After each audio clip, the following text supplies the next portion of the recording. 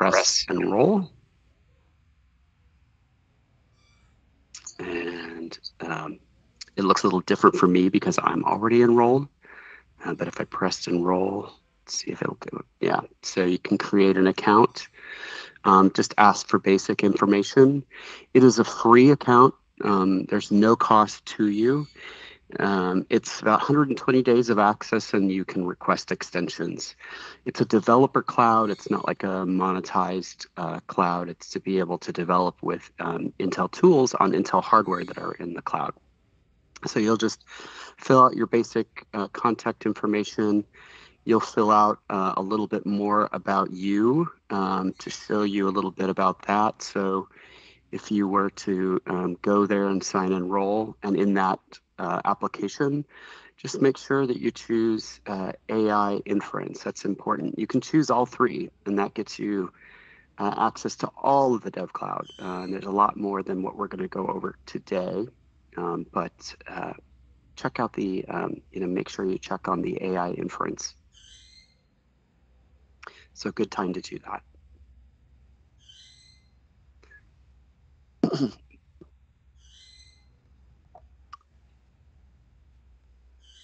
So again, you have a few more minutes to get going. If anybody has any questions too right now, feel free to ask me. Generally, how we're going to do this is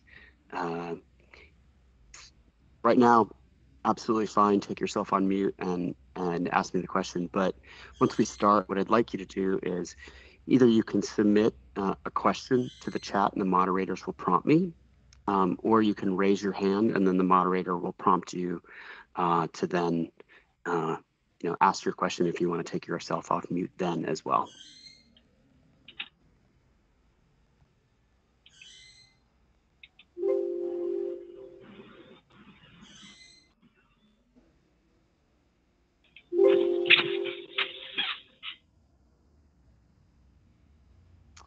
And just as a reminder, this is an interactive webinar, just like a follow along. We're doing this virtually, so it's maybe it introduces some more challenges than if we were sort of in person, walking around and able to meet face to face. But given the constraints right now, we have to do these things virtually. So I want you to follow along in the DevCloud, and I'll help you navigate through and explain what DevCloud is.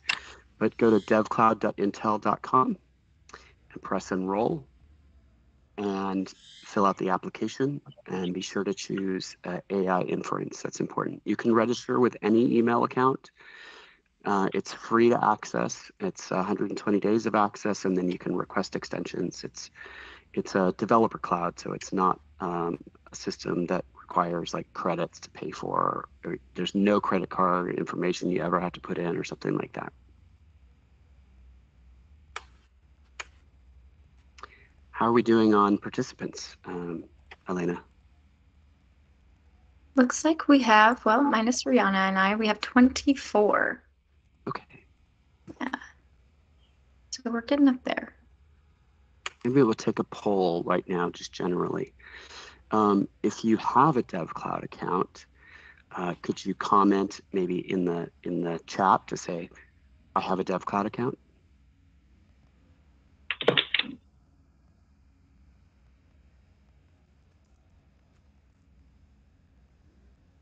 See how those chats look.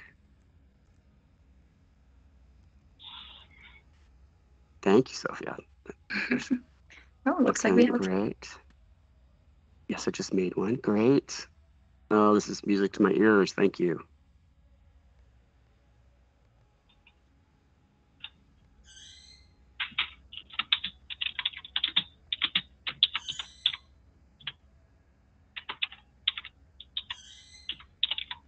Just give it a few more minutes for those of you. So just as a reminder of just to whom is this workshop is, I'm a student pursuing a bachelor's.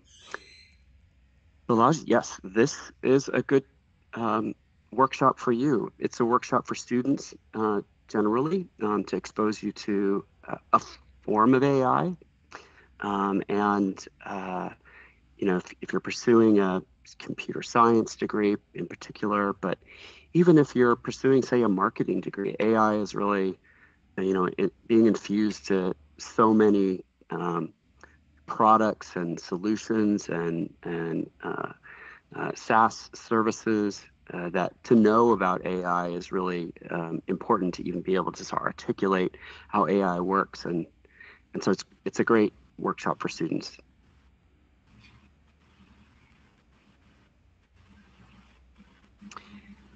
Is anybody having trouble enrolling for DevCloud?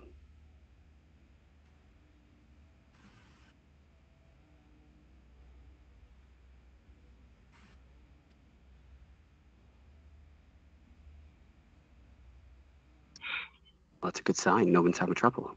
Glad to hear that. Yeah. So, how many participants do you think we have now? Let me look. Let's see. Looks like a couple, so 26. Okay. Yeah, 28. Yeah, I was just counting out Rihanna and I. Okay. Just as the last reminder, so this is a workshop. It's interactive. I just want you to follow along because it's a virtual workshop. To register for DevCloud, just go to devcloud.intel.com and press enroll. You'll fill out an application and just basic information about you, and you'll get to a part where it asks more about you, what's the purpose you want to use DevCloud for, and you can check all three of these, but make sure that you check the AI inference box. It's important. It's 120 days of access, completely free. You can request extensions. It's a developer cloud with access to Intel software technologies, connected to Intel hardware in a cloud, to learn and to develop on and then ultimately deploy. It's not like a cloud, like a monetized cloud, like an AWS, Microsoft. Just to answer the question I had in the last workshop that I hosted, we're doing 5 of these. They're all identical. So you can attend as many as you want, but they're really going to be identical. But I had a question about, what's the difference between the Intel DevCloud and, say, a Microsoft Azure or, an AWS cloud. Those clouds are, their purposes, I would say, both development and production. So they are essentially an infrastructure as a service, software as a service for companies to host equipment. So they can, they're typically charging credit, cloud credits to be able to access and do things on the cloud. We are not. It's our cloud is a specifically a developer cloud. That's why it's called DevCloud, and it's really to broaden access to Intel software technologies and Intel hardware, combined.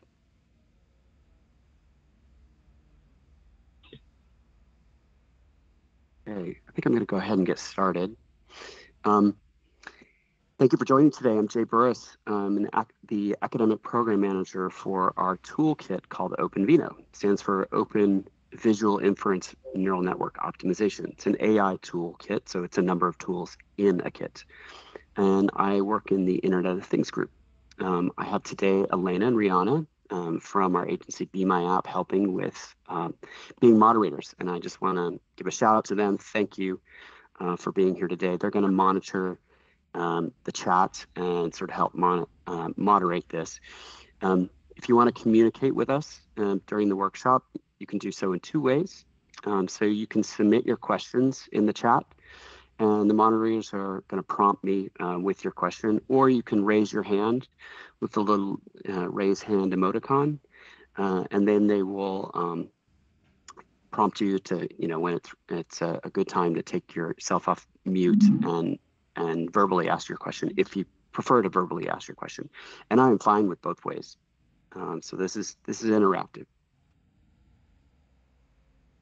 Notices and disclaimers. We are recording this webinar, so we're just required to notify everybody who's participating about recording. And today's agenda, we're going to go over 3 tutorials in the DevCloud. So we're going to teach you a little bit about OpenCV, which is Open Computer Vision Library. It's a little bit like Adobe Photoshop on steroids. We're also going to go over an AI classification Jupyter Notebook and teach you how, what sort of the concept of classification, as well as how the notebook is structured and the coding. And we'll go over an AI object detection Jupyter Notebook as well. Sort of builds on what you learned. So first you learn quite a bit about OpenCV, but then there's a portion of OpenCV that we demonstrate in the classification Jupyter Notebook. And in the object detection Jupyter Notebook, we build on it by also showing you the power of the DevCloud and access to all the hardware and how to benchmark. So we'll talk about how computer vision is revolutionizing industries. It's everywhere, and it's already in our homes. You might have even a smart doorbell, for example. But AI is in our homes with, say, natural language processing and from Alexa devices or Google Home hubs and so forth. We'll talk about an example, smart cities, which encompasses a lot of different use cases, such as transportation, utilities, public services, infrastructure, and buildings. We'll describe the differences between, say, traditional computer vision versus AI-enabled. And then we'll give you an overview of the DevCloud, help you get navigated in that, understand how to use it, and then an overview of the Intel distribution of OpenVINO toolkit. If it's possible, if we could go on mute.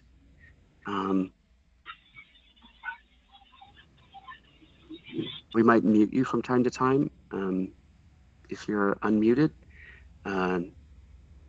just so that we manage the background noise.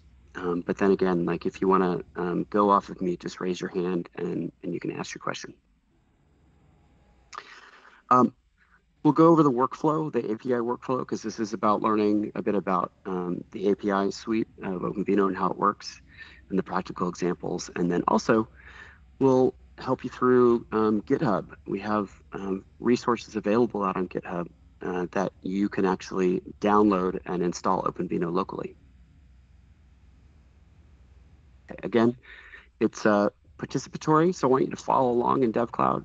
Join the DevCloud at devcloud.intel.com, press that enroll button, and as you're filling out the application, make sure that you choose AI inference, but you can choose all 3. So who is Intel? It may seem like an obvious question. Intel is known to a lot of people, but what we're trying to do is really create world-changing technologies. So we want to improve the life of every human on the planet. And tech has never been more important to humanity.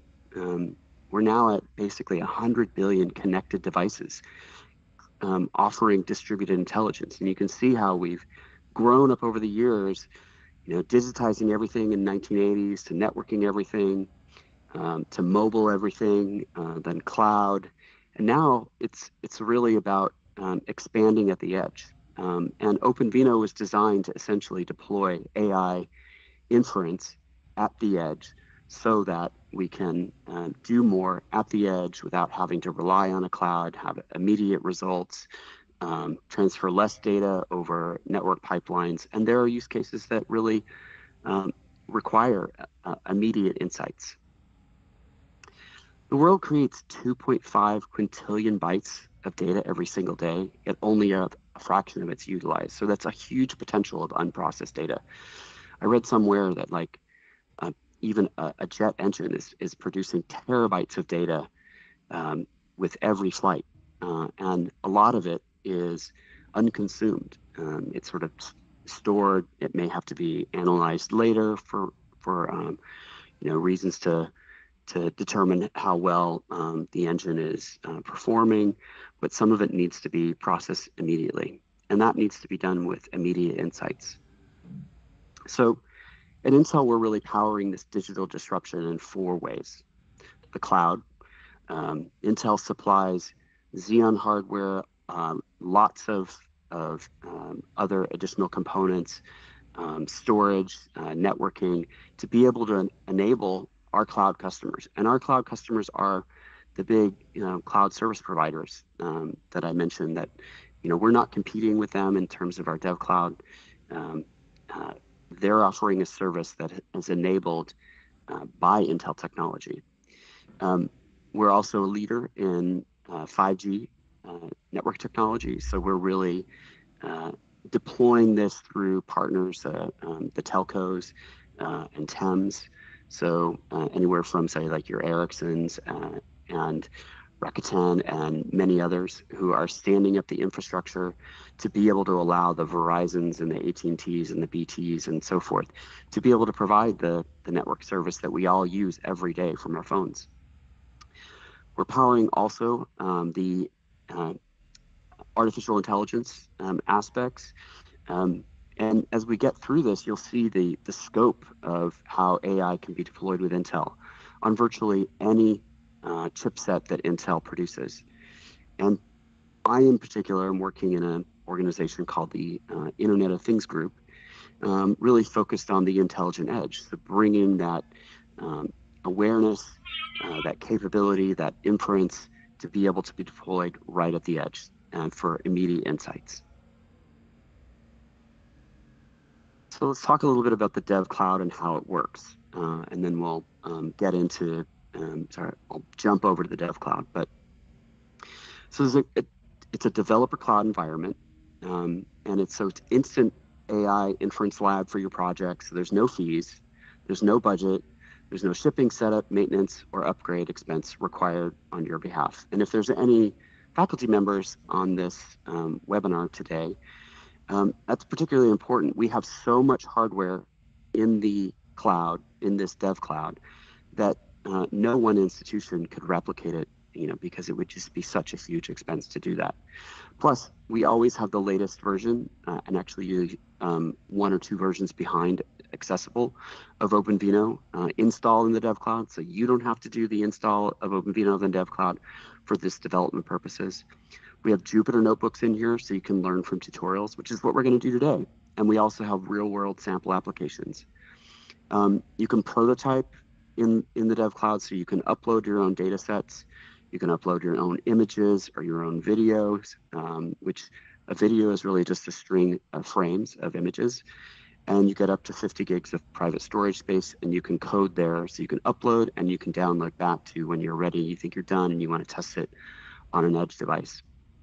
And you can also benchmark your customized applications to see how they compare. So let's go through how it works sort of diagram. So number one would be you're logging in just through a web portal, devcloud.intel.com, and you immediately jump into development servers that offer a Jupyter Lab experience. It's where the Jupyter notebooks live. And there's also several other tools that are available to you, some of which we won't go over today in this workshop. It would take more time. But you can upload your own data sets and your own video, and that's provided in the storage. Then in your storage, you can do your own development of your own code, and then you can execute your code to edge devices. There's actually several labs in the world that have these pieces of edge equipment running different SKUs of CPUs and of integrated GPUs and what we call a VPU, or a vision processor unit. You might have heard of the Intel Neural Compute Stick 2. That little blue stick has the Intel Movidius Myriad X chipset in it. Well, we also offer that in other form factors, what we call sort of high density deep learning HDDL devices. They're like daughter add-in cards that you could plug into PCIe, mini PCIe, M.2 form factors with from one to 8 chipsets on them. And what we do is we productize those through partners, and you could actually build maybe like a server system or even a desktop system where you had an Intel CPU, and then you have the PCI Express slots, and you could plug in those ADO cards with those Movidius ASICs on them, and add extra performance, extra AI compute power, and so you can offload um, some of your application function to the VPU. And then, so that covers sort of four, so you can execute those and you can benchmark the results, the comparison. So that gets you the results in the telemetry and the dashboard. You can also source of where you want to find particular equipment through our partners in our DevCloud. And finally, you can see the video inference and the image output as well. And in the DevCloud, we have lots of different sample applications by vertical.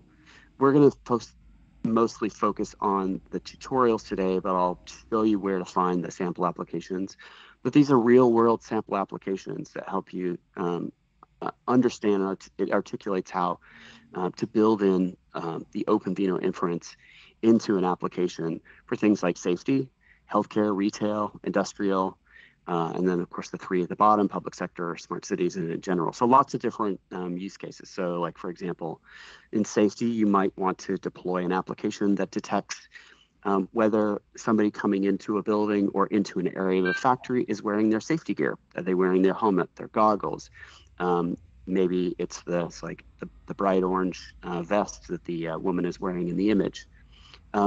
This was actually redeployed in some ways during COVID to detect whether somebody was wearing a mask or not. In healthcare, we have use cases on pneumonia detection and brain tumor segmentation, really using computer vision and analyzing images of, say, an X-ray, whereas the human eye can only just detect so much. AI has gotten so much better than what the human eye can detect, and what radiologists have been trained for years to be able to read an X-ray and identify things. AI can now do a lot more to help them process quicker and results sooner, as well as more targeted, and essentially diagnose earlier on if, say, a patient has cancer, and be able to treat them in ways like maybe with medication rather than drastic surgery. In a retail use case, you might see where computer vision is deployed to identify where it says traffic monitoring or aisle monitoring. A company might want to identify the traffic patterns in their stores to be able to better optimize where to locate different products to increase sales, for instance. Industrial can be used in a lot of ways to detect defects in a production line earlier, rather than having to wait until the full material is produced and then tested and then find out that a whole batch has been wasted. So let's jump over to the DevCloud. So again, go to devcloud.intel.com, and I'm already signed in. So here you get at the front end of the DevCloud, and the DevCloud is for a number of tools that Intel has. We have our one API suite of tools for code development, for more machine learning, data science aspects. We're not going to cover that today. The purpose we're covering today in this workshop is the OpenVINO toolkit. It's the AI neural network inference toolkit. So go in here. And so if you're logged in, follow me along and go into that OpenVINO side. And now here at the home page, you'll find information about the latest announcements. We generally update this. With OpenVINO, we usually release about 4 times a year, and one of those is a long-term support release.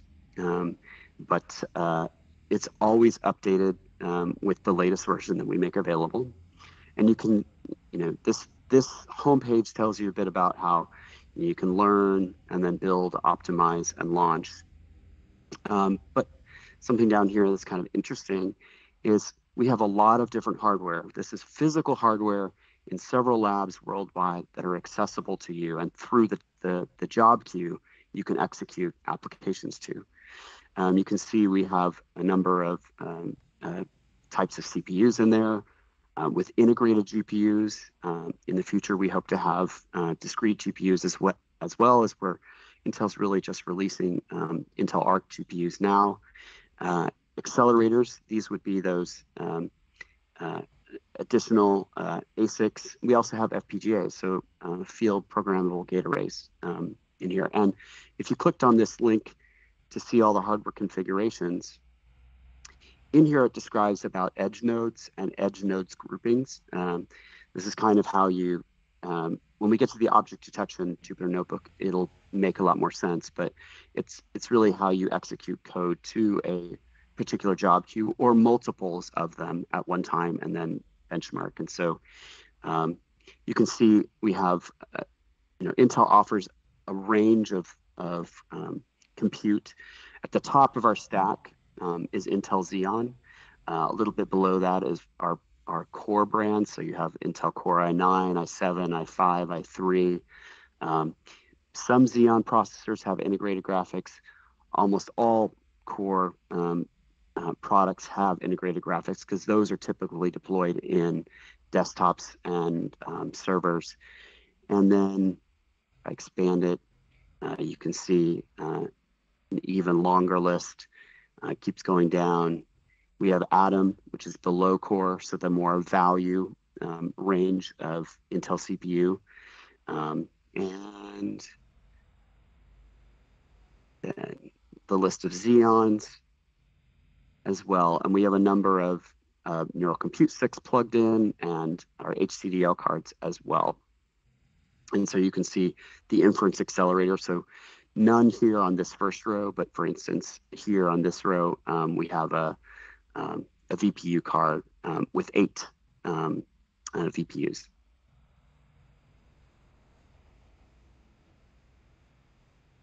Okay, so then I'm going to go and also show you a little bit about this build tab. So on the build tab, there's a couple of things to you'll be able to find. So developer documentation.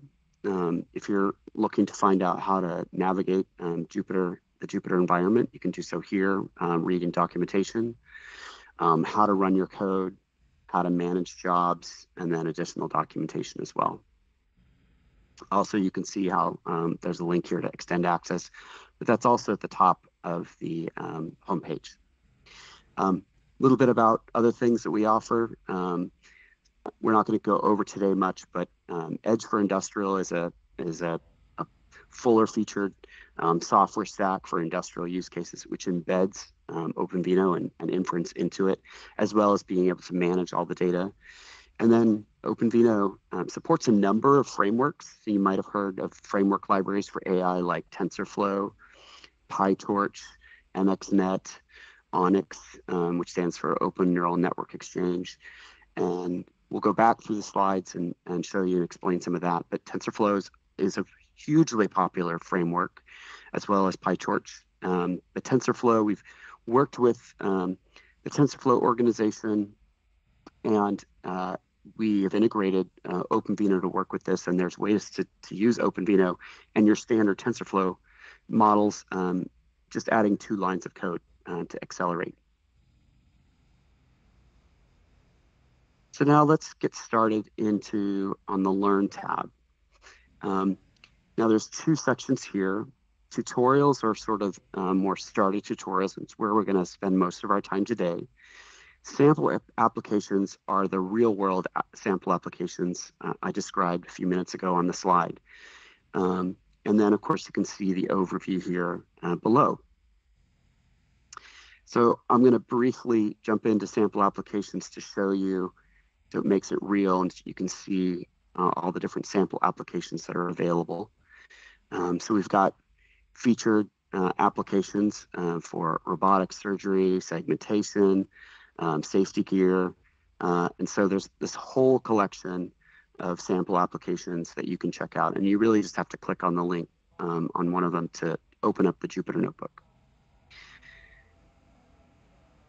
I'm going to go back and go to tutorials. And now's a great time to get started. So go to Learn and go to Tutorials. And I'm going to give you a moment. And we're going to eventually open this OpenCV tutorial, but you can see there's tutorials in here how to migrate to the DevCloud, so meaning uploading your code, if you have pre-developed code, uploading your data sets, uploading your video streams or your images. And then, of course, there's the corresponding migrate to the edge as well. There's some additional ones like benchmark your app. We're going to go over the classification tutorial as well after the OpenCV tutorial. And then post-training optimization tool is a tool that allows you to, without having to retrain your model, it allows you to essentially shrink your model, if you will, to maybe a smaller form to be able to run it faster. And the reason why that might be important is a lot of models may be developed in what's called floating point 32 size. Some architectures require floating point 16. Some architectures require int8. It's about sort of having smaller models for the size of the footprint of the device and how much performance that device can offer you based on its constraints of how big it is, how much power it can consume, where it's located, and so forth. So I'm going to go back up here, and I'm going to go open the OpenCV tutorial, and I'm going to pause here, give you a moment to do so the same, and see, are there any questions right now? Not at the moment, Jay. There are no questions so far. Okay. Is anybody having any trouble?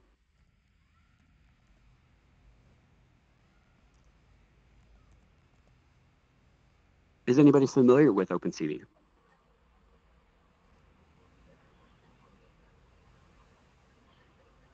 We got one person saying they are familiar. Okay. Gives me time to. They're not. Sorry, Jay. That's okay. Okay. Well, this is good. So I'm just curious.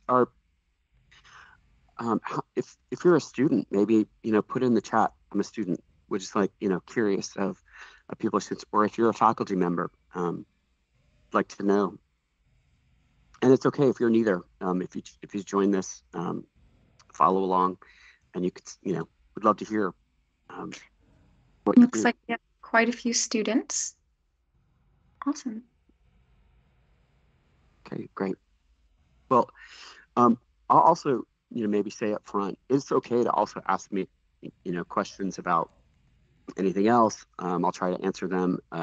You could ask me what it's like to work at Intel, what it's like to work in technology. I'm happy to ask questions. We could also, we'll just do a bit of Q&A at the end. Okay, so OpenCV, you can see here it stands for Open Source Computer Vision Library. Like I said, it's sort of like Adobe Photoshop on steroids, but for command line. It's for applications. It's for building it into to be able to manipulate photos and images in sort of applications, rather than sort of like a consumer-led. Adobe is very GUI oriented tool, so that you can navigate and edit photos or videos. So. Jay, really quick, we do have a question. Someone was wondering if we could show again how to redirect to the Jupyter Lab page. Yes. Yeah. Okay, I'll close this down. So from DevCloud, go to the Learn tab, and then go to Tutorials.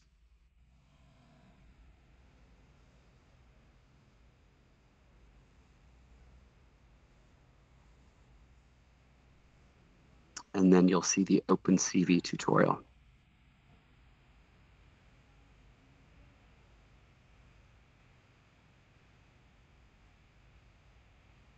Okay. Now, Jupyter Notebooks are fantastic for learning because they're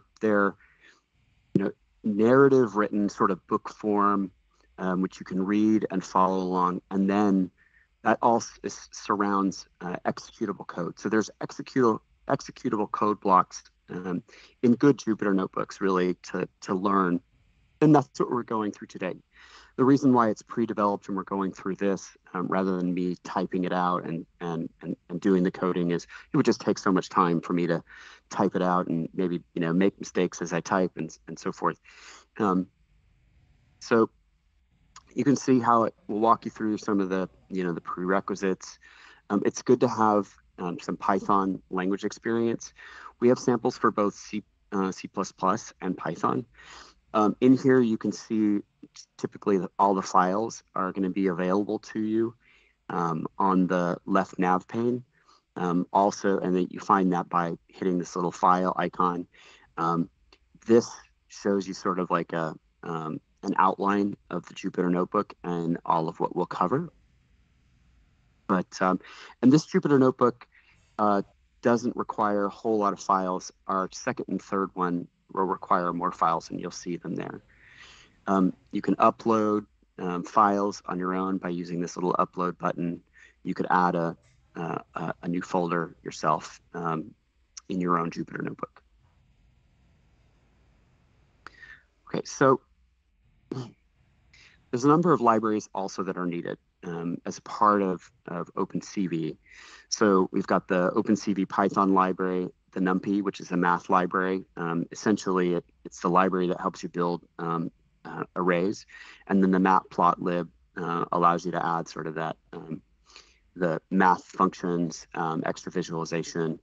So in this tutorial, what we're going to show you is sort of creating initializing storage for images, accessing both the data and the attributes, reading in, displaying, and writing out images and video. You can convert color space, you can change the dimensions, you can split and merge images, and you can concatenate images. And why that's important is there's not really one single standard for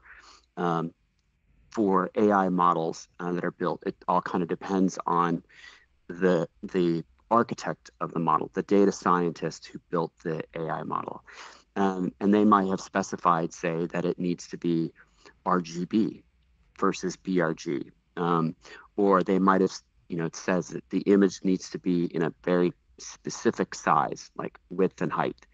And so you may want to do inference on images, and you may have to, resize those images to be able to run the inference on them accurately.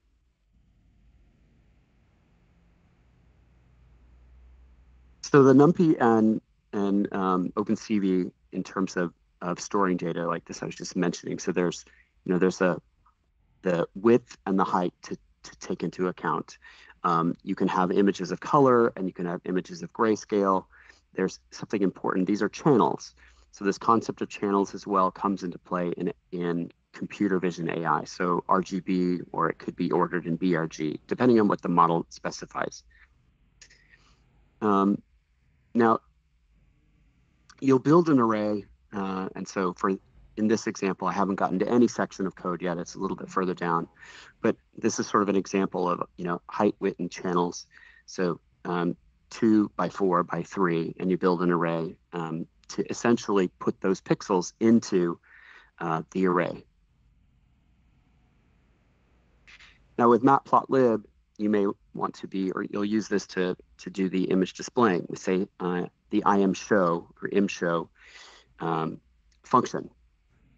So, imshow expects the input to be in BRG channel order typically, and then you want to import several libraries. So as you're building up an application, and this become a little bit repetitious to you, but it's about reinforcing this and seeing it over and over again helps to reinforce this. You want to import the CV2 library. You want to import the NumPy library. Typically, we do that as just the shortened NP, and also the matplotlib pyplot as plot.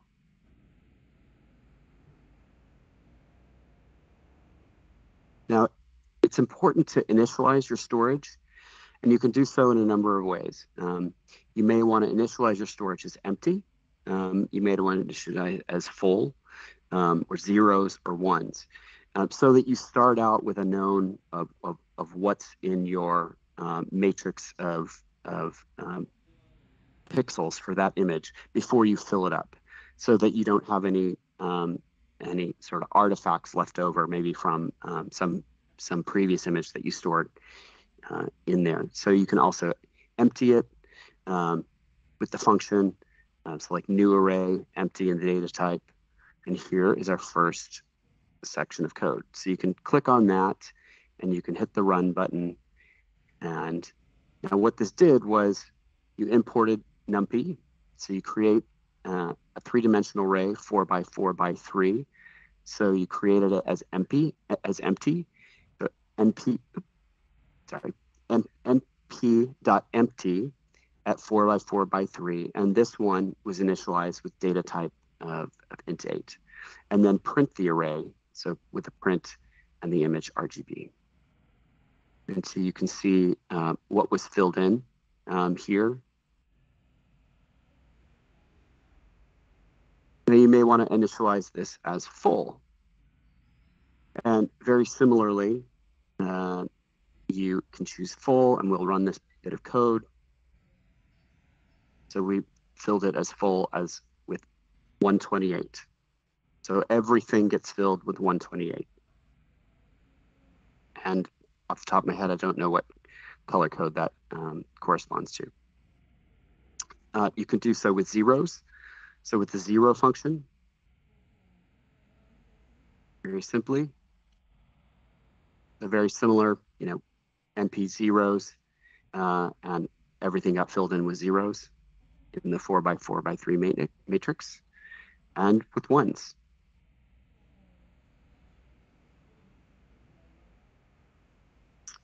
It's pretty obvious. Okay, now accessing image data type is done through, for example, you want to read a pixel. So, and then you can read a pixel and the image and then write the pixel. So let's go down to code example, which best articulates it, and see what's going on. So again, standard, we're importing NumPy. Then we're creating an array of 2 by 4 by 3. We're filling it with zeros. We're going to write to the pixel and then the image here. Then we're going to do some print statements. So you'll see after we write it.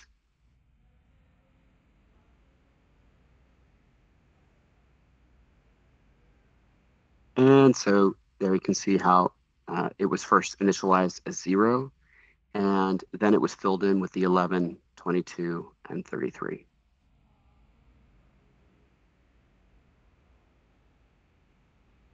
And there was a modification made. So, adding a 1. And so you can see after the write and the print statements of what it produced, 12, 23, 34.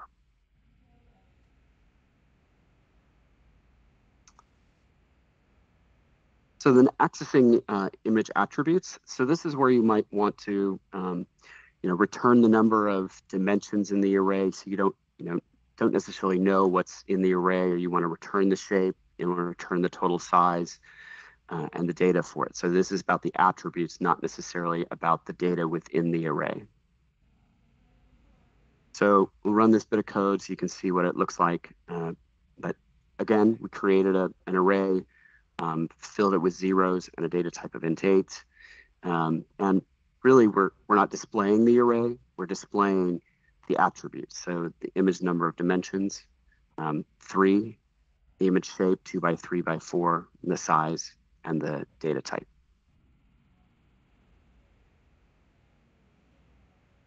All right. Now, reading and displaying and writing an image and a video are very similar. Remember, a video is really, in some ways, it's just a set of frames, a set of images strung together. So if you want to read from disk, so you might want to read out what that is. Again, you'll import the CV2 library, and then you'll use the imread function and the file name.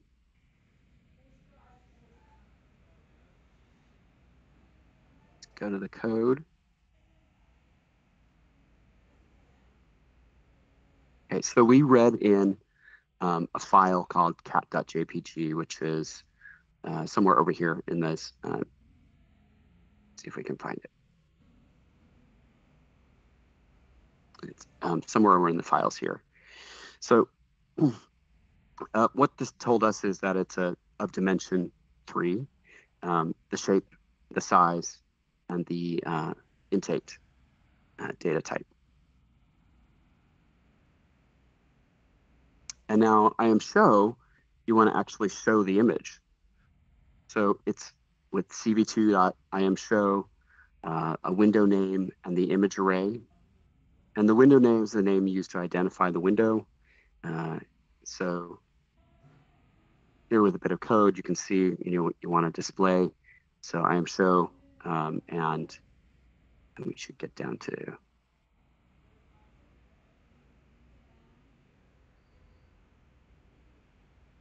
sorry.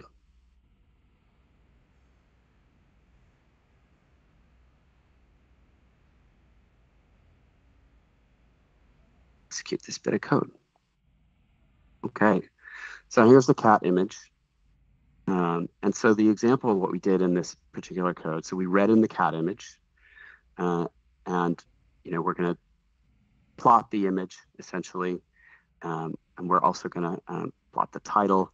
And so you can see how the image portrayed and the image with a color conversion later on.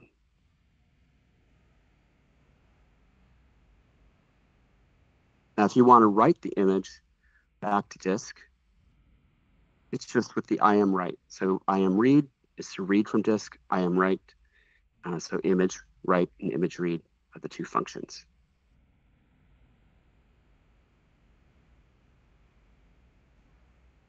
Okay, so now why did we print an image of 4 bars, blue, green, red, and gray?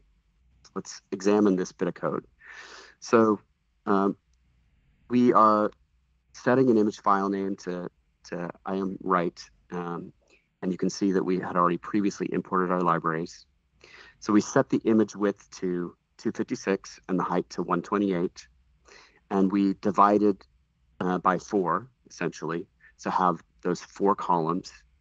And then we filled in we did an empty first. We filled in with 128, so that's blue. Back to the previous ones, it's blue. Then green is 0, 128, 0. Red is 0, 0, 128. And then gray is all 128s. And we wrote that image, then we read the image, and then we plotted the image with IAMShow. And you can see how it ended up plotting. So in some ways, that was really creating an image on the fly with pixels and then just reading it out and displaying it.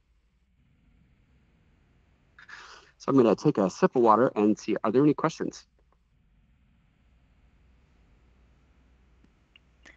I'm not seeing any questions at the moment, but we can give it a second. Maybe something will come in. It gets far more interesting. This is all quite basic at this moment, but it's important to reinforce this point so you understand how to navigate when I show you how neural networks are structured and how they depend on certain formats for images. So now we get into a bit more interesting use case. So video capture. You may have a use case where you want to do video capture from, say, 2 cameras and disk. You may want to build that up, and you can use that with the video capture function. So you'll create the video capture object for your video stream. You use the ISOpened function, to check the video stream is opened and it's ready to be read. You use the read function, and then you'll use the release to release the video stream in the object. So you can see in this bit of code, you import the CV2 library, you set video into the CV2.video capture, specifying your video source. Then you'll read in frames over and over again until the end or until an error.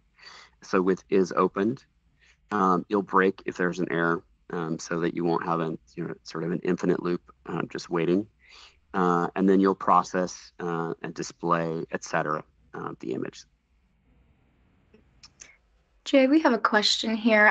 Someone was just wondering if we can share the links of where we can learn about OpenVINO and all the available resources. Yep. So if you were to Google Intel OpenVINO, frankly, you might just be able to Google OpenVINO.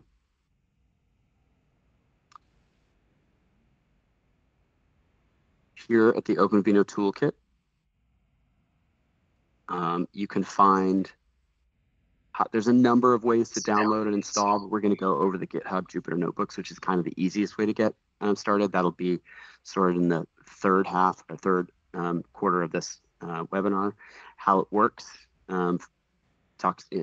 explanation of use cases, there's tutorials, there's documentation, and so forth.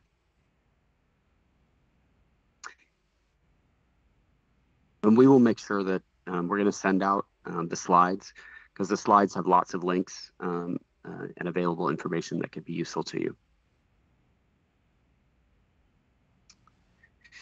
So again, I mentioned that OpenCV's native channel order is BRG, not RGB, but some models have specified RGB. So depending on your image, you might have to switch it back to BRG.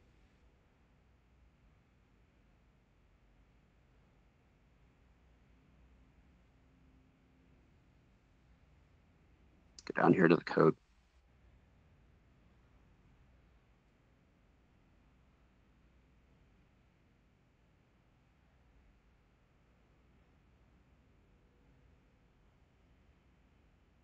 Okay.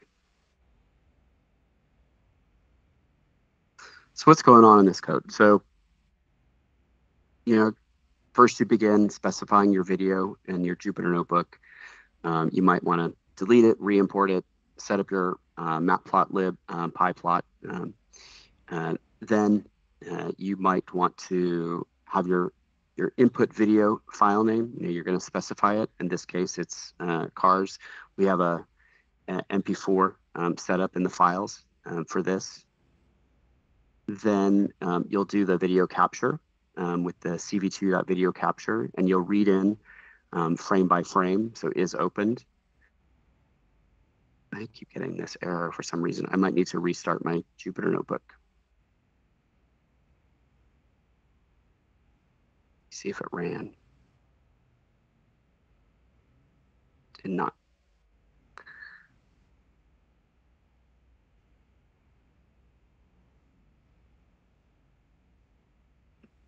While you're doing that, Jay, we do have another question.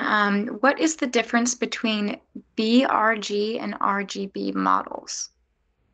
Sure. Let me just get this opened up again. No problem. So BRG, blue, red, green, and RGB, red, green, blue. It's the order in which those channels are set. So I hope that helps answer it. So like this is sort of an image of an RGB. If it was BRG, the blue and the red would be swapped. And it's how they're plotted essentially in the matrix of the data. Because remember, computers runs on we process these things by pixels, and they run ones and zeros, and we've set essentially corresponding value numbers for a particular color rate. Let me try to go back down.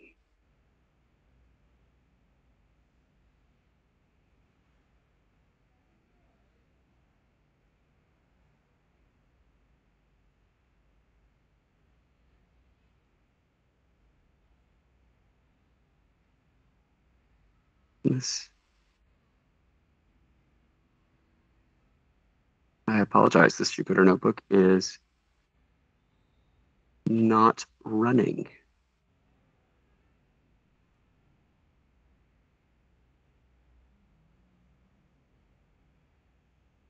Let's see if this one will.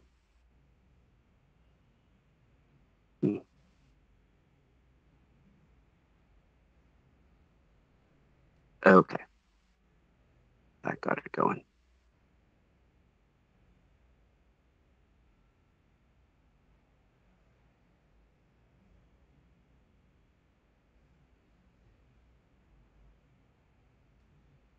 apologize. Let me just root cause this here a bit.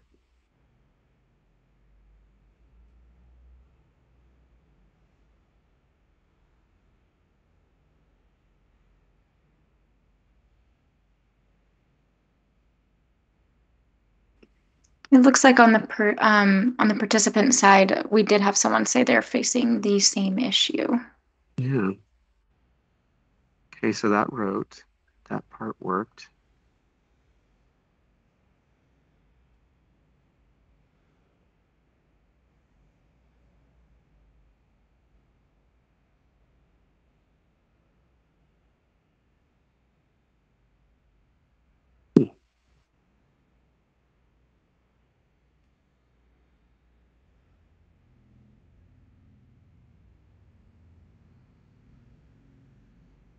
Okay, well, let's just do our best.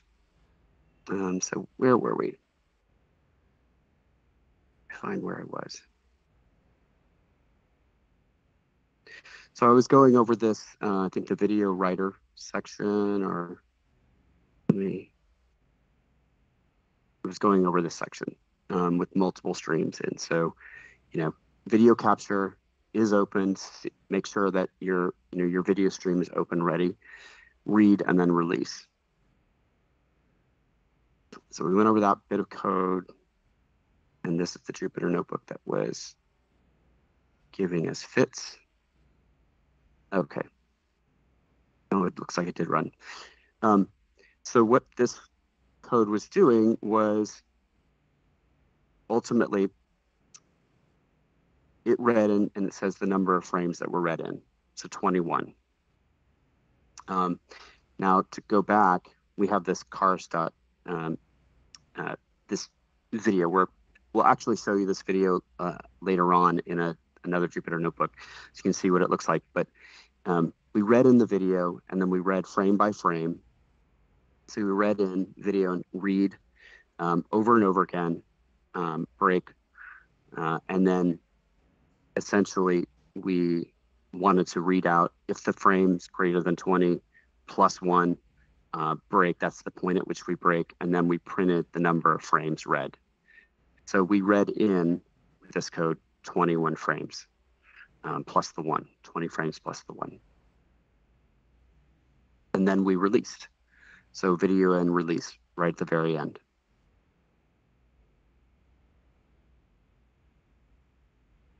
Now you want to write a video stream to disk. So you might have a video stream coming in from a camera. So you want to create the video writer. So the object for writing the stream of video, then do isOpened function to check that the video stream is open and ready to write, and then release. That's the reverse order. Instead of read, it's write. So with your library, importing your library again, your video out will be set to video writer, the file, the frames per second, the video width and height, and the color. And this bit of text explains what those attributes are about. And now, so in the code, you're going to video write, the writer, like I said, the output file name is opened just to check and make sure and confirm, else if failed to open and set up for your output file, and then release.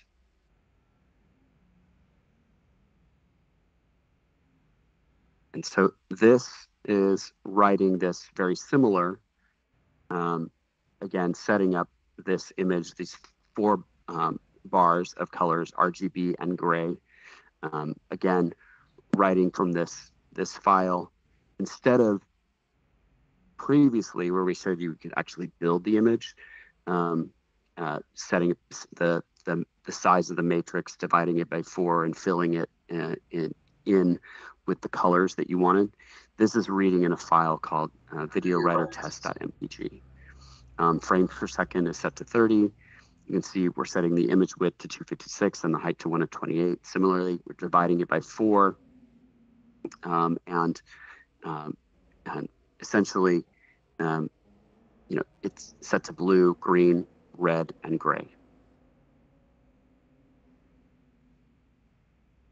So the resulting image you can see here was a video stream that's actually playing. You can see the taskbar here at the bottom. Now you may also want to convert the color space of an image for a particular reason. You may want to convert it from colors to grayscale. It may be that your model defined that it's looking for grayscale. Classic example, maybe you need to convert like an X-ray to more of a grayscale, or it's an image that you have an X-ray that maybe did some segmentation on it and colors, and you just need to get rid of that, and you just need to convert it to grayscale.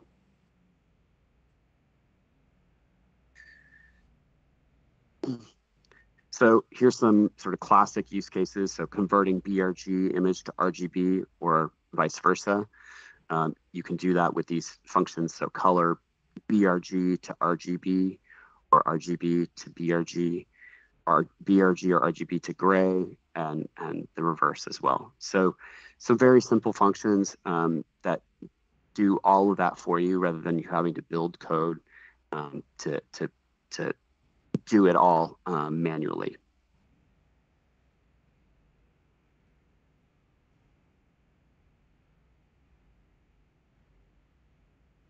All right, so now I just ran this bit of code and you can see the two images. So here was the BGR as read from the file, and this is the BGR converted to RGB. And so we read in this cat.jpg file. We did a BRG as read from the file, and we did the image show. Now we're converting BRG to RGB. So we're doing a color conversion on the image and using the function color BRG to RGB. And on this particular file, because we read it in up here, and then we're doing the show. Now we want to convert RGB to grayscale to display it as well. So RGB converted to grayscale does not look correct. It says, it doesn't. And then show the image, but you can see we use the color RGB to gray. And then a little bit further in this code, grayscale converted to RGB is also possible. So essentially the two different forms of BRG read in from the file. And now the last part of that was RGB converted to grayscale. Doesn't look correct because it's expecting RGB. And then grayscale converted to RGB looks correct.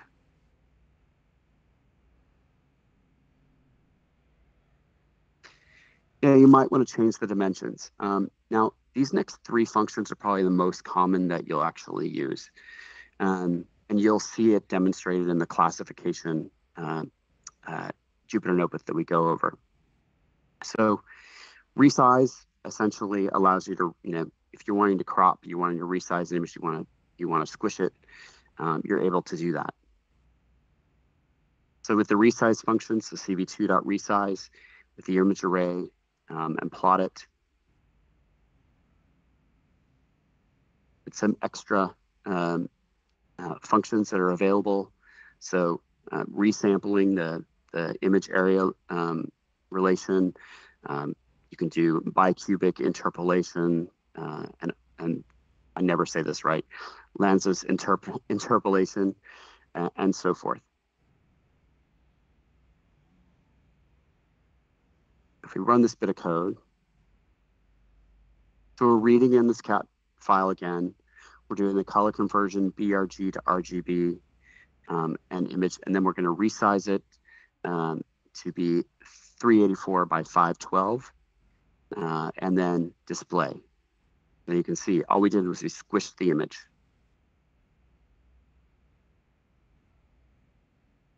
You might actually want to use that more if you get an image that's sort of squished already and you want to unsquish it. All right, so now reshaping is the process where you might want to reshape your array. So you might want to go from, say, an array of 1 by 24 to 2 by 4 by 3, and this allows you to do that, or vice versa. You might want to go from 2 by 4 by 3 to a long string of 1 by 24. And it's all depending on how you want to maybe store it in storage.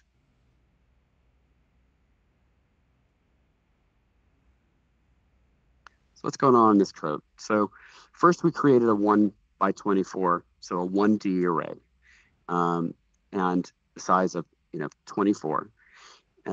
Then we are reshaping this array to 2 by 4 by 3. You can see filling in with 2, 4, the size, sorry, is 2, 4, 3. And then reshape 2 by 4 by 3 back to 124. And so what we get plotted out on all this printfs is the first time we get plotted out is a 1 by 24 array, so 0 to 23. Then after the reshape to 2 by 4 by 3, we can see it's reshaped to 2 by 4, or sorry, 3 by 4. And then the reshape back to 1 by 24 from 0 to 23.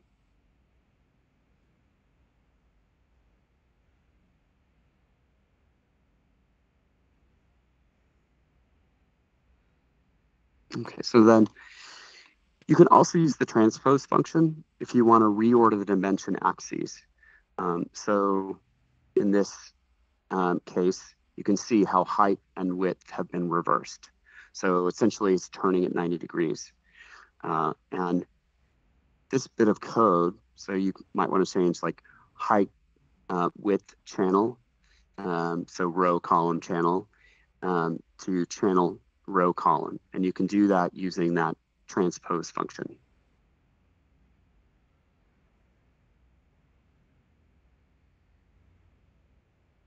Okay, so what we did in this was we imported our libraries, again, important. We created the array. We reshaped the array. Now we're going to transpose the array from height width channels, channels width height. Then we're reading in an image, again, cat, the cat image. We're also doing a little bit of color conversion, BGR to RGB. And then we're transposing as well this image. So it's 2 examples. So the first one shows how the, in this section, how the array started out, and then the transpose to 3 by 2 by 4, and how it looks in the array now versus in this format. A little less easier to read in that. And so we have our cat image, so something more realistic than looking at an array of numbers. And we transposed it by just turning it essentially 90 degrees.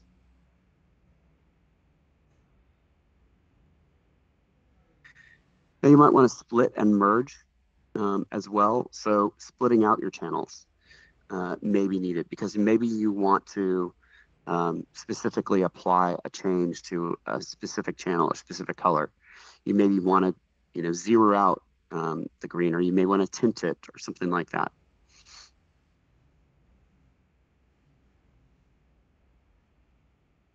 So in this example, again, we're setting up the array and printing out those. And so you can see how it's been sort of reshaped in this way.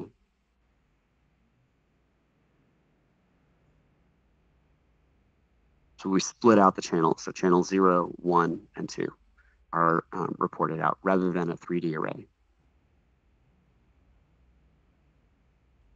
And then you might also want to merge. So that's sort of the reverse function.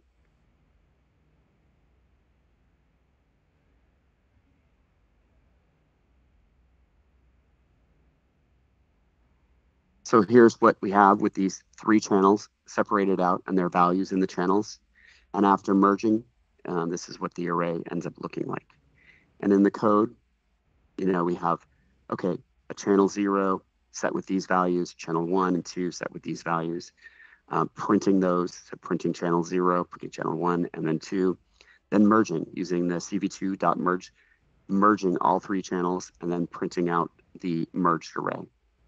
And that's what the result is here, an merged array.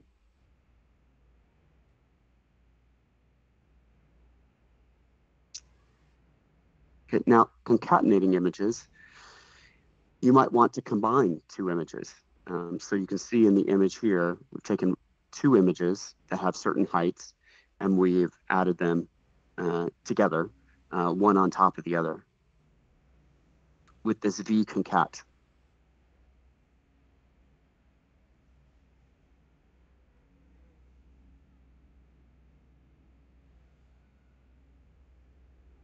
And now it processed.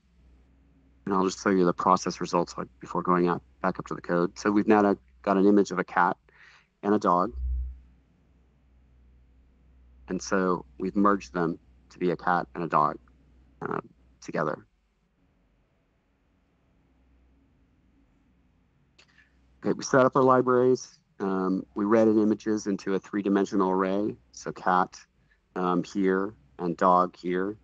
Then we resized and in this use case, and then we read in the file. We concatenated the image with cv2.vcat, so image 1 and image 2,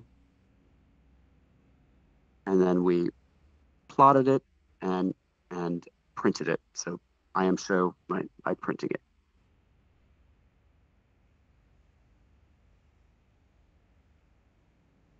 And a horizontal concatenation runs very similarly, but it's H concat rather than V concat.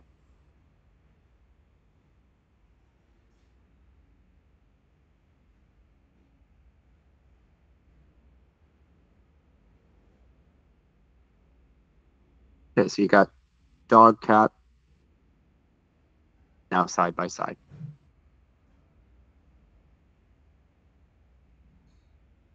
And very similarly, import your libraries, read in your files, read in your file. This is doing a color conversion, and then resize these two. And then see, we're doing the horizontal concat here of image 1 and image 2 after you have read them in and done any conversions that you want, like the color conversion and the resizing.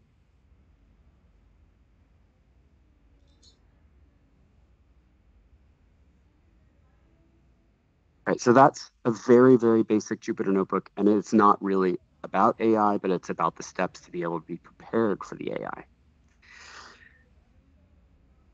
So it'll get more interesting from here. I'm going to stop, take a sip of water, and see if there's any questions.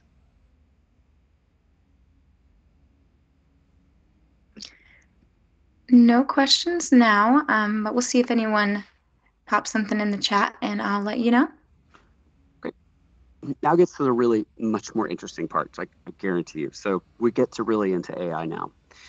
So, computer vision and AI changing industries, and I said, you can see this in lots of different use cases.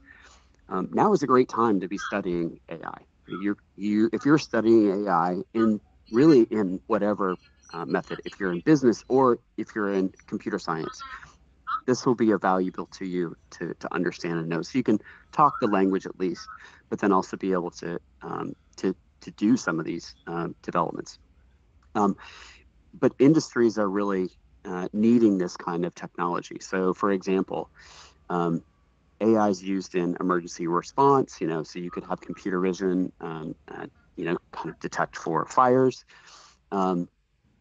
In education, we're using computer vision in classrooms to detect, frankly, if students engaging, when they raise their hand, those sorts of things. If it's a virtual classroom, trying to be able to detect those things. In smart cities, I'm going to go over use cases. There's so many different use cases. Smart home, this is the classic example that I like to make this sort of very real to you. So if you had a smart home doorbell and that doorbell has a camera on it, and obviously, it's looking for images. Typically, they also have a microphone. They're listening for sounds. And of course, there's a method there for when it detects something that goes by, a person comes by, a person, it notices something, then it can send an alert depending on how the homeowner has set the parameters, saying, we noticed somebody come to your door, drop off a package or something like that. And they can also be listening. I have personally, I have Nest cameras at home, and they sometimes detect talking, and they even detect dog barking. So, different use cases, both in AI in sort of language or sound processing and AI in vision. So in terms of cities, cities are really facing new market pressures. We've got increased urbanization, we've got increased vehicle emissions, um, more and more connected vehicles on the road. We have autonomous driving really becoming a reality. Teslas and other vehicles deploying autonomous driving. Even Intel has its own Mobileye company deploying autonomous technology for manufacturers. Traffic growth obviously is increasing the odds of dangerous use conditions. How do we navigate around that? We need to use technology, and we'll need to use AI. And road construction, of course. And we also are crowdsourcing this information to be able to make us aware as consumer users of these roads of like where to navigate, how to navigate around, using Waze and other mapping technologies and so forth. So really driving AI at the edge is critically important. So you've got use cases in utilities, in public services such as education, healthcare, and public safety, environmental monitoring as well, transportation infrastructure, safety, listening to, there are devices out there that are monitoring our cities for events that could be happening, like fires or like gunshots or all sorts of things. Listening, even detecting for air quality. All those things are done with AI. Buildings, we have to make our buildings smarter and more efficient. So we're using less fossil fuels. And then transportation, of course, to make sure that our connected transportation runs more efficiently, more smoothly, where consumers need it to be. So it's leading to this huge market opportunity, 135 billion market opportunity by 2021, which was last year actually. So I'm sure it's even increased now. And then 328 billion global IoT transportation market is huge. 15 times more shipments in edge AI devices by 2023. So really the edge is where things are being driven. Where, we've been very much, I'd say in the last 10, 15 years, in a cloud-centric environment with, mobile phones and devices and applications that connect and deliver data to us from a cloud. And that will continue. But the edge is where this huge explosion is going to occur in conjunction with the cloud and connecting those types of the edge and the cloud use cases together. So there's many approaches to AI and analytics. There's lots of different types of AI. So there's like supervised learning and unsupervised learning. So supervised learning, a little bit more structured, and unsupervised learning, which is making sense of a lot of data that's and how to correlate it. Semi-supervised, and then reinforced learning, and then transfer learning as well. So taking maybe one AI model and applying it to another. Now, in AI, there's sort of machine learning, and then there's deep learning. And there's a difference. So machine learning is more the realm of classic math applications, math libraries deployed to make sense of the data. And then deep learning is really about both the math applications, but the structure of deep learning is about creating mechanisms that essentially learn how the brain functions. And I'll show you that on the next slide. But we do this and we use deep learning for image processing, which is largely what this course is about, but also speech processing, natural language processing, recommender systems, and adversarial networks. So OpenVINO is a toolkit for inference. Inference is really about the deployment of AI that's been developed and trained to do something. We'll get to this in a bit, but it's a difference between AI training and AI inference. So AI training is the aspect of creating your model and training it on a large data set to to be able to do what you want it to do. Maybe it is a model that detects just for cats, for example. So you've trained it on 100,000 images of cats, and you've defined to learn for cats and identify when a cat maybe comes into frame and maybe what type of cat it is to be able to classify it. OpenVINO can also do image, but it can also do speech and natural language processing.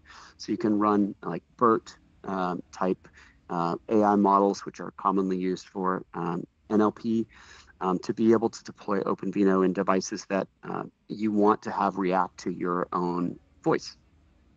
In the other areas, the recommender and adversarial networks, so those things are right now probably typically more positioned in the cloud. They need to be streamlined down for the edge, but they're about not images or language, but about taking in data and determining decisions, if you will.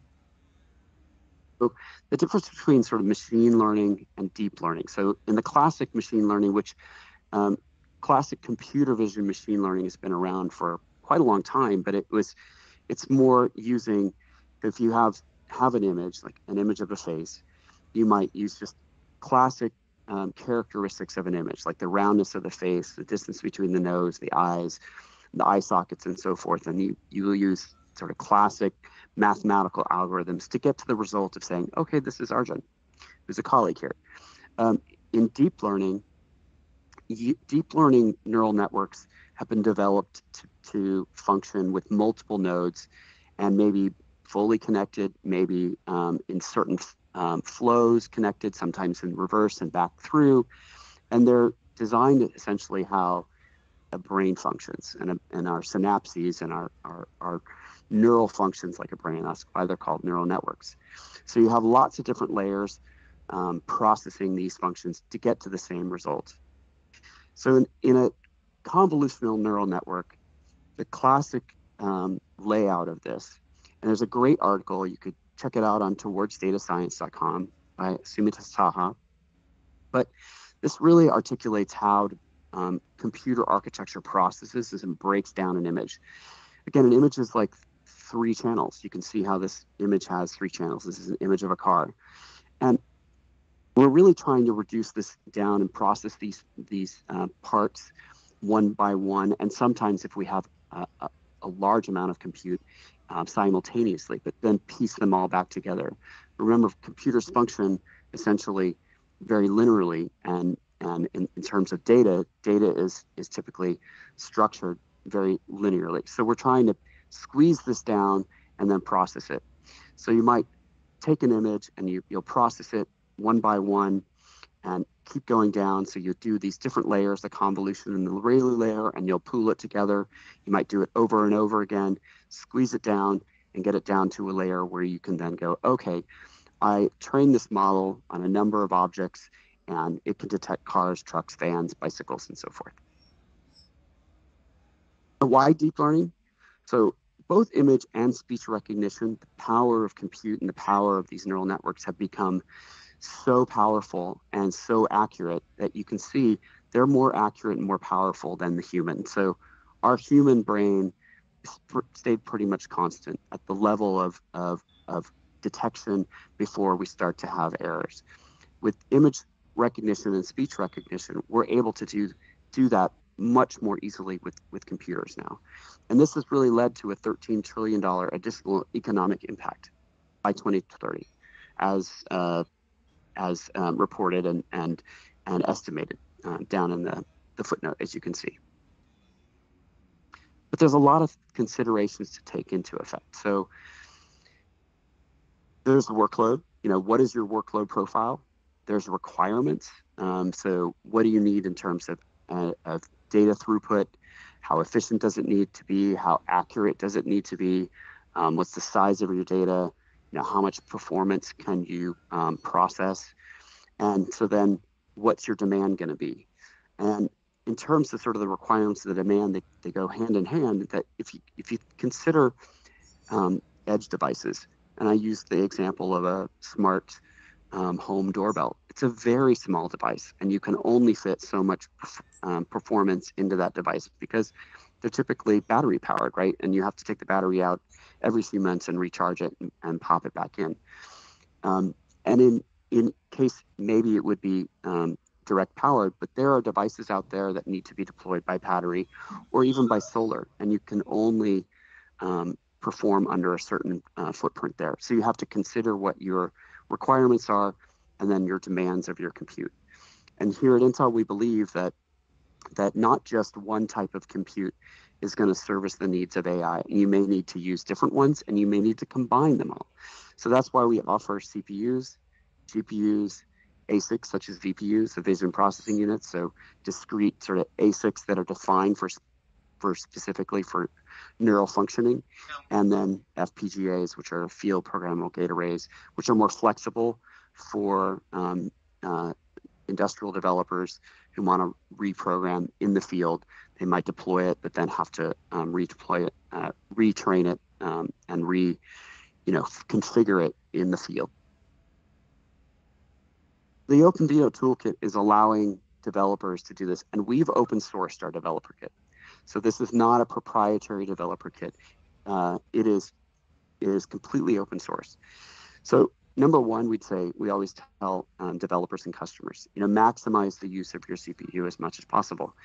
We like to joke that it's actually sort of the most ubiquitous resource on the planet, maybe behind water and air, because almost every device has a CPU. Even devices that deploy a GPU often have a CPU next to them. So then you can optimize and you can have a device and you can choose, okay, I want to use different architectures together. And with OpenVINO, you can. So you can combine the power of CPU, GPU, and VPU, even in one device. And with OpenVINO, you can write with the same API and you can deploy to these multiple architectures. And in fact, in your application, you can do an application with one model, but you could do an application with multiple models. And each model may have multiple layers. And you can split out those models to different architectures, and you can even split out the layers to different architectures. And you will also be able to deploy and have the architecture with OpenVINO say, okay, what architectures are available in this system? I'm going to load balance for you. You can do it manually, or you can have it done for you. So there's challenges in deep learning. Of course, and each inference need is unique, and there's so many models out there. I'm going to show you our Open Model Zoo, which has over 200 available models to start from. But developers are constantly coming out and training new models. They're refining models, improving them, because these data scientists are coming out with new ways to architect, and the math of architecting these models. So there is, with this change requires being able to address this. There's integration changes, right, of how to really streamline your way to end-to-end workflow. AI is not necessarily easy. That also means, though, that it's job security in some ways, and that's why AI jobs are high paying. So again, we say no one size fits all. You'll need a diverse set of architectures to really deploy use cases. And also, when you design a system, that system may need to be deployed for 15 years. We make our chips, many of our chips, available for up to 15 years. So you have to account for future growth. So with OpenVINO, you have this high performance deep learning inference that's available, and you can do the streamlined and ease of use and deployment, and it's write once, deploy anywhere. So the API works on all of these architectures. OpenVINO, it's being deployed across industries. So industrial, so like machine vision, human to machine interfaces, healthcare and life sciences, again, pneumonia detection example, and the brain tumor segmentation example. So being deployed for diagnostic reasons. In retail, retail's customers are looking for ways to improve and secure their environments, but also improve on how they sell to customers and improve the experience for customers. The customers want to get in and out fast. They may also want to be able to have a frictionless checkout to be able to scan and check on their own. And then safety as well is a use case where cameras are deployed, such as in airports, in rail systems, and so forth. to keep us all safe. So with OpenVINO, we have sort of like 3 phases. First you build, then you optimize, and then you deploy. And let's dive down a bit into the OpenVINO toolkit to explain under the covers what this toolkit is composed of. I'd like to pause and see, are there any questions? And none that I see. Okay. So OpenVINO is comprised of 2 main components and then additional tools as part of it. Now, how OpenVINO works is, number one, there's what's called a model optimizer. The model optimizer takes in a model that you bring in as a trained model, or you could use one of our, to start with, one of our models from our Open Model Zoo. The model optimizer does some initial optimizations of where it can recognize how it can shrink the model down a bit and make it run faster. Then it converts it to what we call an intermediate representation format, a .bin and a .xml. And the reason why that's needed is it's essentially converting it to a common form factor so that these architectures you see here on the right, all can understand. It's a common file format that these architectures understand, so that one API can be used across all these different architectures. So the left purple box is the model optimizer. The right purple box is the API suite that you deploy inside an application for the inference, so that your application is running over and over again. That's what inference is essentially it's deployed and running over and over again, constantly trying to detect what it's trained to do. Now, I said we have all these different architectures like CPU, integrated GPUs, as well as discrete GPUs. We have our VPU, Intel Movidius, and then GNA is Gaussian neural network architecture. That's for speech.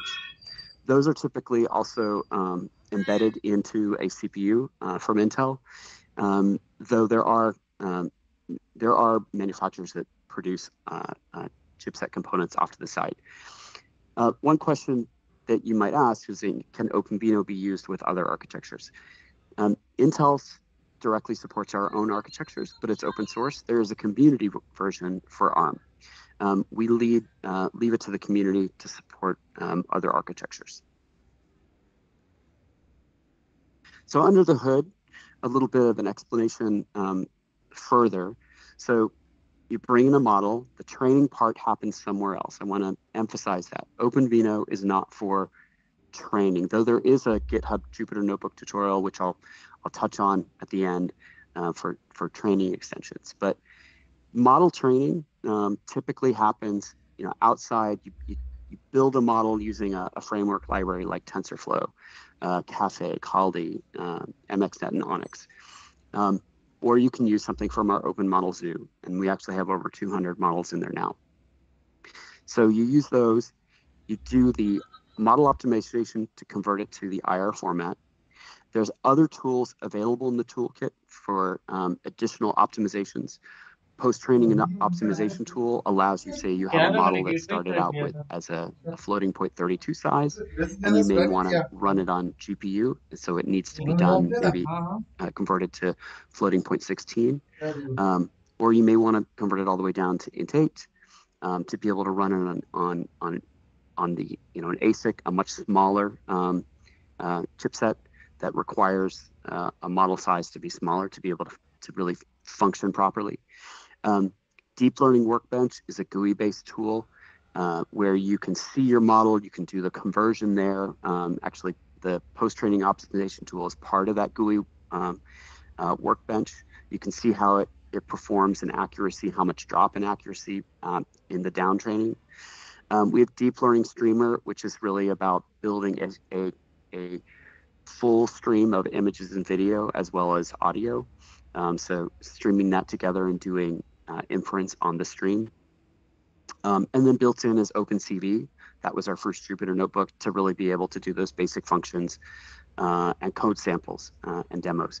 And then, of course, the API engine is what helps us this common IR format, and then using the API engine to be able to plug in and run on all these different architectures. And our deployment manager is a tool that you finish your development and you can package it up in a way and deploy it down to the edge. So supported frameworks, there's a lot of supported frameworks, and they crop up new ones from time to time.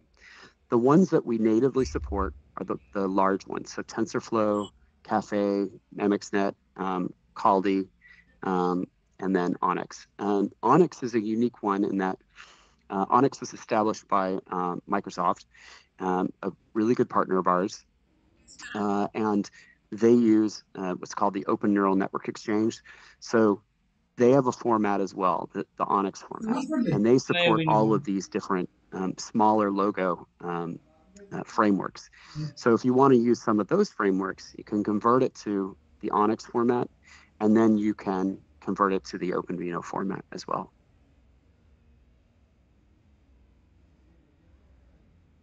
So in model optimization, I mentioned that it's largely for this conversion to the IR format, but it does a few other optimization techniques. So linear operation fusing, it looks at the model and sees, okay, where can I linearize this? Some additional optimization for stride and group convolution fusing, so fusing convolutions to make it run faster.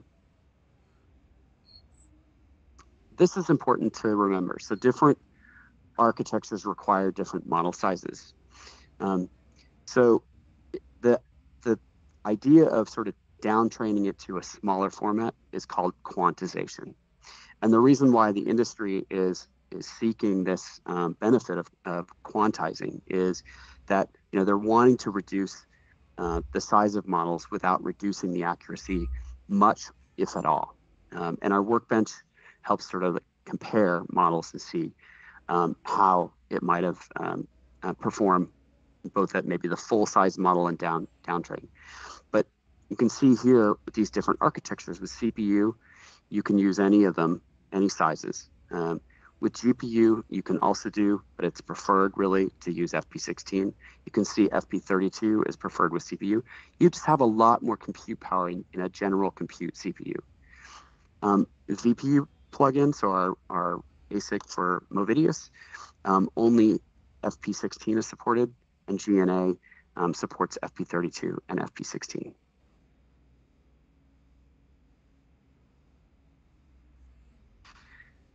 So we're now getting into the inference engine overview and sort of an API overview before we go into our next Jupyter notebook. So I mentioned that the API suite with OpenVINO is what you build into a bigger application, and that's what the sort of the circles represent. So you may have an application that is going to process and store and forward data. It's going to react to requests. It's going to trigger actions. In the case of that that doorbell, a standard doorbell with no smarts in it, the person pushing the button is really triggering the action, but the device itself is ringing the doorbell. With a smart doorbell, essentially you build in an API inference. It is typically monitoring before somebody even presses the doorbell. It's capturing an image. It may, depending on how the homeowner has set, may send an alert to the homeowner. But the inference part is really what's looking for those insights, both in audio, it may be listening for sounds, and in video, and looking for as people walk by, if somebody leaves a package and so forth. So you can run AI networks and the images for things like identifying pedestrians, listening for voice, classifying objects, and tracking object movement. The API inference workflow is essentially what this format is. So with OpenVINO, and we'll see this in the Jupyter Notebook. So first you create an inference engine core object with IE core, and you read the intermediate representation in. So you set the network with the read network function, and you can see where it says, you're reading in model XML and the model bin. So this is after the model optimization step. So you now have these formats of the .bin and .xml file. And so you read it into the network. You want to prepare your inputs and your outputs into blobs. and then you want to load your network. So you're going to load the network that you read into the execnet function, and then set what your device name is. So you're really setting it to the device you want it to go to, like the CPU or the GPU, for example. You're going to prepare your input frames. So this is where you're essentially preparing. You've set up and initialized your model to be run. Now you're preparing your input frames or your input video. This is where you're putting in that video stream or those images, how they need to be. So we went over this in the OpenCV Jupyter Notebook, where you might have to prepare your input frames over and over again, by frame, your channels, putting it into the blob, your height and width, and then you might have to resize it, transpose it, and reshape it to how the model is expecting. So your model may be designed for that specific format. And that's why it was so important for me to go over that OpenCV tutorial.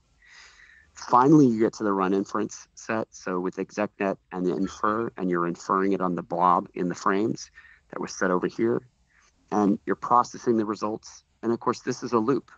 And this will just keep running until you have some action to stop it.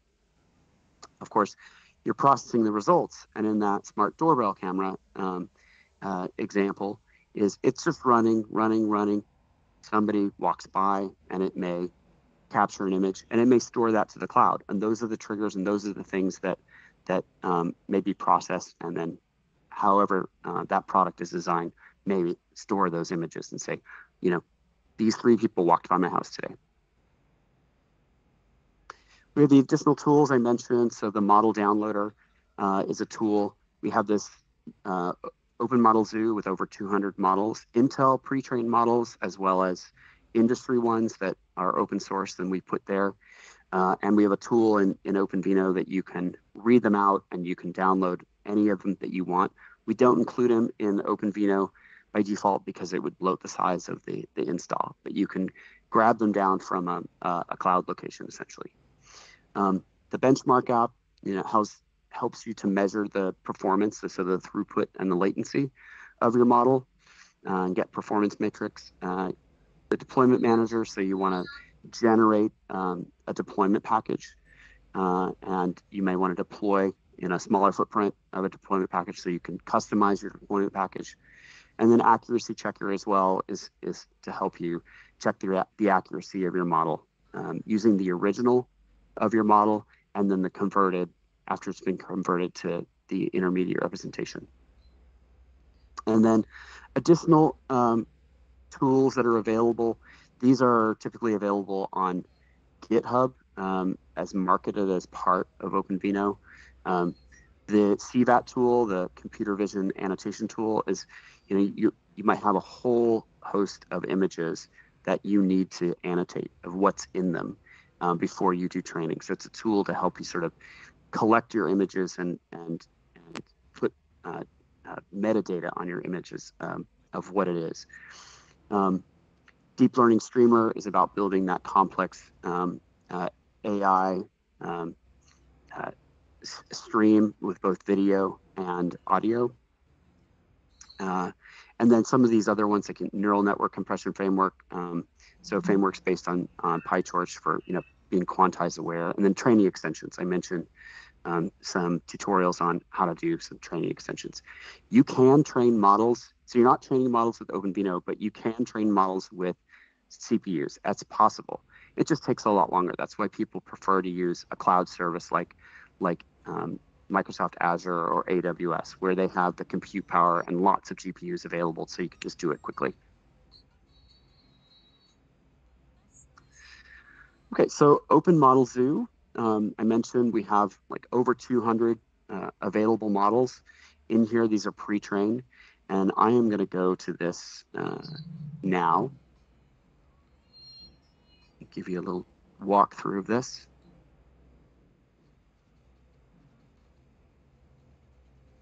So if you just Google Intel Open Model Zoo, these are all on GitHub, free to use. So now in GitHub, there's a bit of, the narrative, what's in here. There are models for the Intel and public pre-trained models, and they're organized a bit. So let's go into the Intel pre-trained models, and you'll see models for object detection, so face, person, vehicle, pedestrian, those sorts of things, product detection, object recognition, so for classifying types of models, things that you can do, again, for example, this one here, there's a model that's been trained where you could use it on your own camera, and it can, it is predicting what your mood is, and it moves kind of fast because you can, you can move your lips and you can say, oh, like this person's sad, this person's happy, and so forth. There's several pose estimation ones where you can sort of have a camera trained on people and it can detect their movements.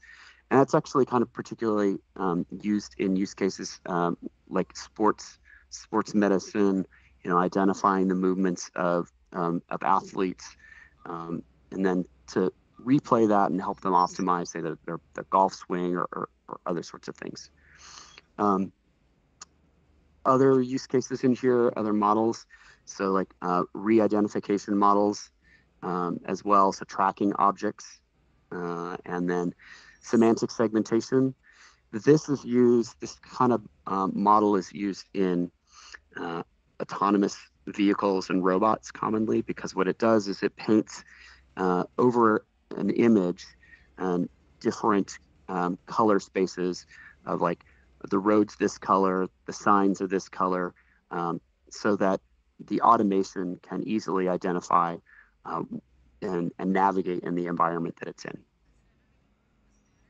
So that's in our pre-trained models. Public pre-trained models, these are organized like classification and so forth, but you see they're typically named by the data scientists who develop them, and they might want to have named them efficient net or HBO net, and so forth. Sometimes they're funny names. Sometimes if they have a 128 versus a 224, this means how many layers are in that model.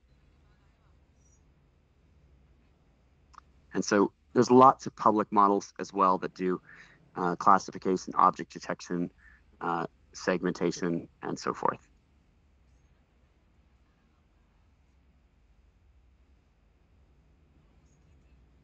Okay, so I'm going to go back to DevCloud. So I want you to follow along again. Getting back to DevCloud. Before I move on, anybody need help in re-navigating back to DevCloud?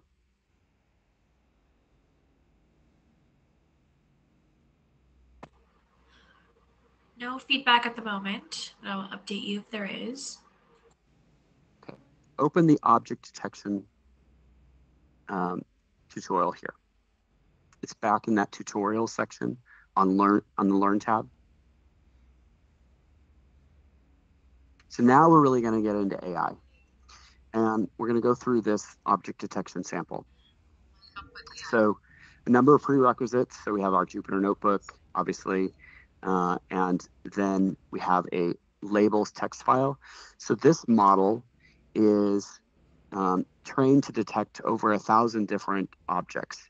And there's a label text file for that to correspond to your video stream. And here we're supplying a video stream of cars on a highway. And the labels text actually does a whole bunch of other things as well. We're going to see like dogs, cats, and birds in this example. I think in this example, I apologize. I'm out of order. I want to go through classification first. I do apologize. So go back to your Learn tab and open classification.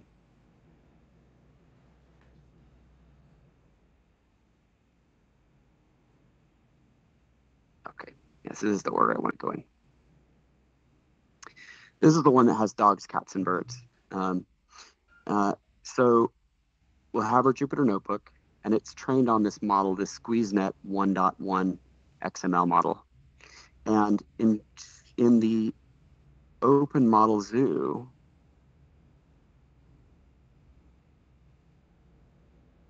the SqueezeNet model is in here. So let's just take a peek at what this model says. So it says that it was actually improved over the 1.1 model, right? The input blob, it is expecting BGR in this order, and it tells you the size, it's a classification, how many G-flops it takes, and parameters, and the accuracy. And the original model was this, but the converted model is this, is what it's expecting. And you can download the model with our command with the Open Model Zoo downloader tool. So now back to the labels file. So we have all our files here.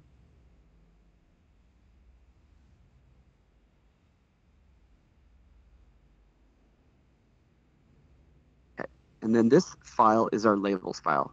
And you can see that it's needed for this model to work. The developer who wrote this developed it, and so you can see that's over like birds and dogs and cats and vehicles and all sorts of things that it's trained. And they trained this model on probably hundreds of thousands of images to make sure that the accuracy got to be really good. But you can see this is the model, and it'll essentially, when we see the model functioning on the images that we supply, so the bird, the cat, the dog, you'll see what it outputs.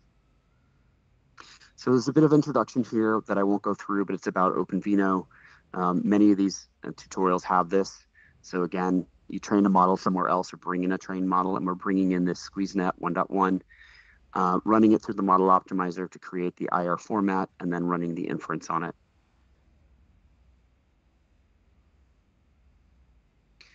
Again, a little bit of tutorial on the API workflow that I went in. So loading the plugin, reading the network model, loading the model, preparing the inputs, running the inference, and then processing the output. Also, input, you'll need to resize, transpose, and reshape. And batch size is really just specifying, how many images at once you're processing inference on.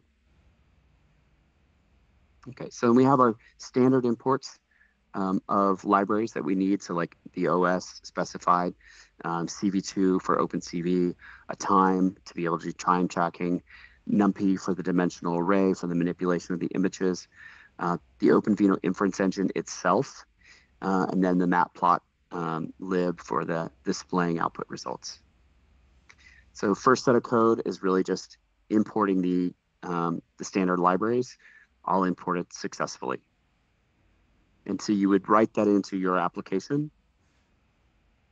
Now what we're going to do is we're going to download the raw model using the downloader .py. It's a Python command, downloading by name the SqueezeNet 1.1. So you can see it's downloading.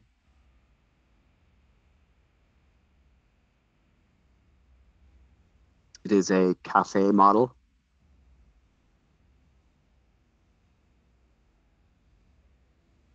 And then after this finishes downloading, we're going to convert it.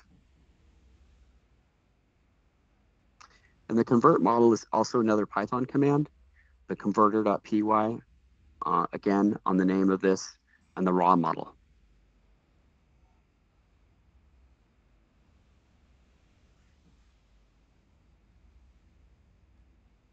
Okay.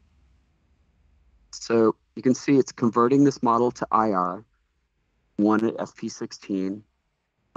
You can see where it pulled the model from. A lot of this you can somewhat take for granted, but it could be important to know if you want to reapply. It's using the model optimizer.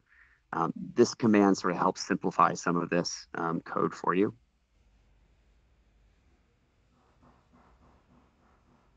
and it's telling you the attributes of this model.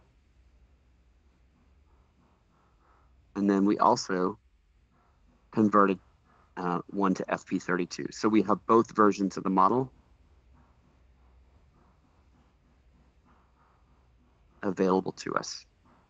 All right, now there's some sort of standard arguments that we're going to configure. So we're going to configure model XML and model bin to pull in the files, the .xml and the .bin files. We're going to set up the input path and the device specifying the targets, so like a CPU, GPU, FPGA, or Myriad, which is the VPU. We can report on the number of classification results in the report, and then the labels path is that labels file that I showed you over here, so importing that in.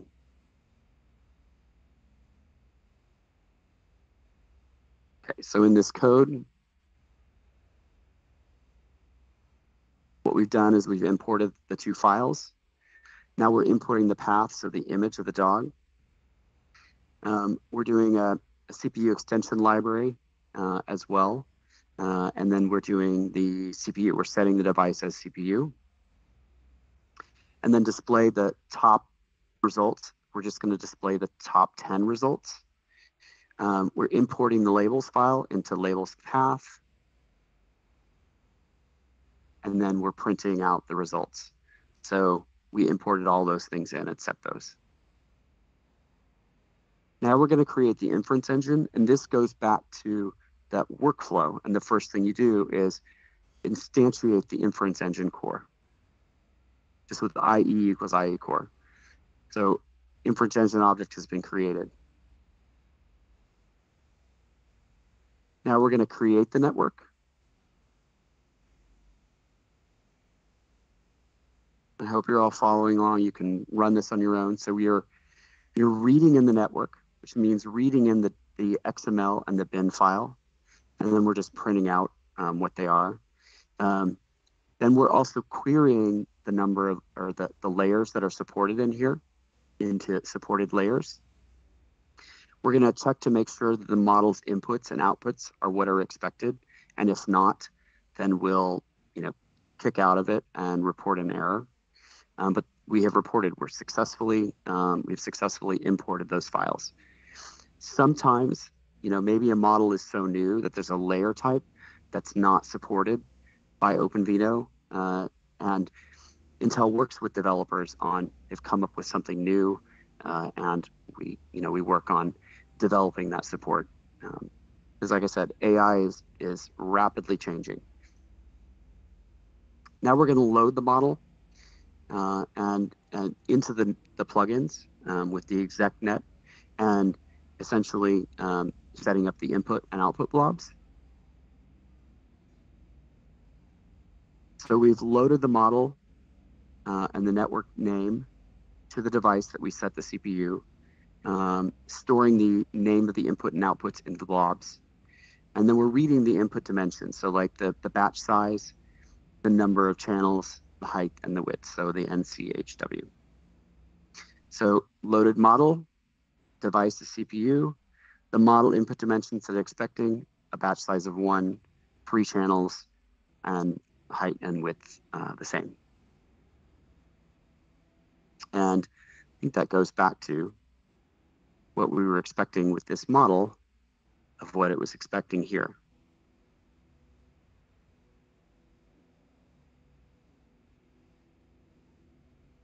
Okay, now for loading the labels. And the labels, again, is what is essentially tells the model how to interpret what it's seeing and tell you what the results are.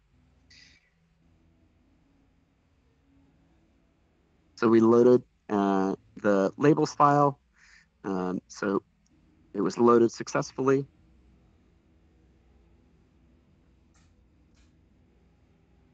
Now we'll prepare our inputs.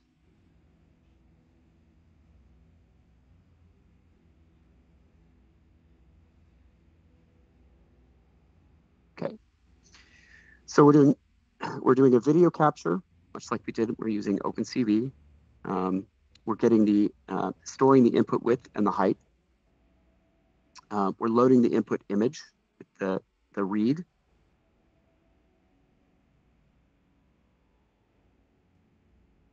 Now we're going to resize, transpose, and reshape, or define these functions.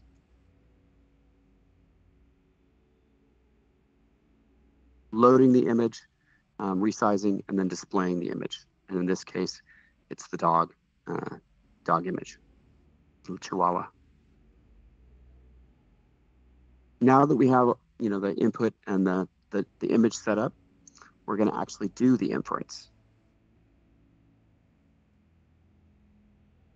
Okay, so in this case, we're not going to print out the image because you already know what it is, but we started the time, we did the execnet and inferring on the input blob by frames, and in this case it's 1, and then we're going to capture what the time was to run this inference, and the result says inference complete, and the runtime took 19.72 milliseconds to do the inference. Now we'll process and display the results. And I'll go back up to the code and explain what's going on with that. You can see the results already. So it is saying that for the top 10 results on this image, it's saying that it is most likely a Chihuahua, with the other ones being a lesser percentage. And this was the image, again, that we were processing the results on.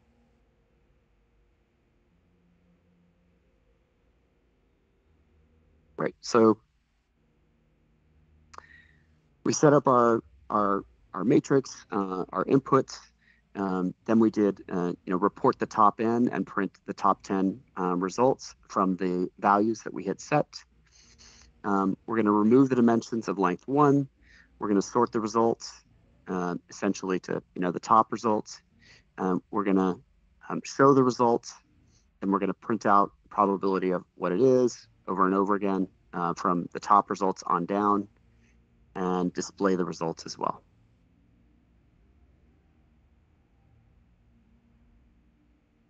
Now in this tutorial, you can also run 3 additional exercises. So you can run a different image. And I think in this image, are we getting to the cat? Yeah, we're going to do one on a cat. So running the inference on now the cat, because you'd already set up the network and prepared it. Now you're just taking another image and putting it into that, essentially a stream. And it's saying that it is almost 60% that it's a tabby cat. So if we look at the image of the cat that we use, it's again that image that we used in the OpenCV tutorial, and you can see it's an image of a cat. You could also run your own image. You could set your own input path if you can pull the image in a JPEG format from a web location. You can always, though, upload it to your own files over here. Let's see what it did. And then this question. Yep.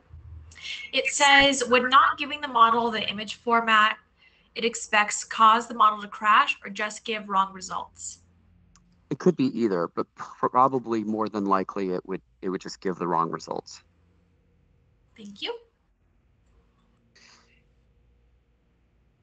And so this one, we pulled in an image of a daisy. So our results, and it classified it, says it's 99% a daisy.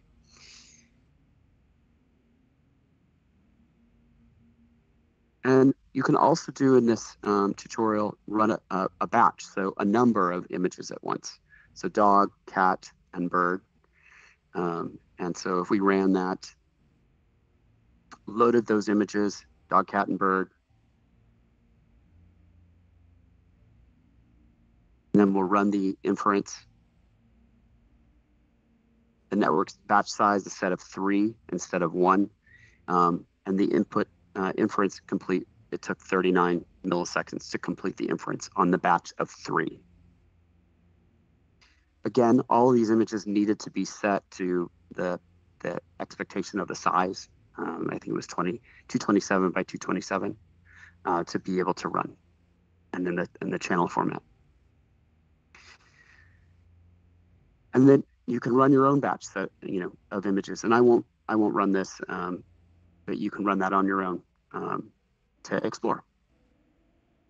So that gives you an idea of classification. So we built up this concept of how to use OpenCV, how it's used with AI, the models, the model expectations, where to find models, how to build up the inference engine API through code. And yeah, so that's that particular tutorial. Now let's go on to the object detection tutorial, which is the one I mistakenly started initially.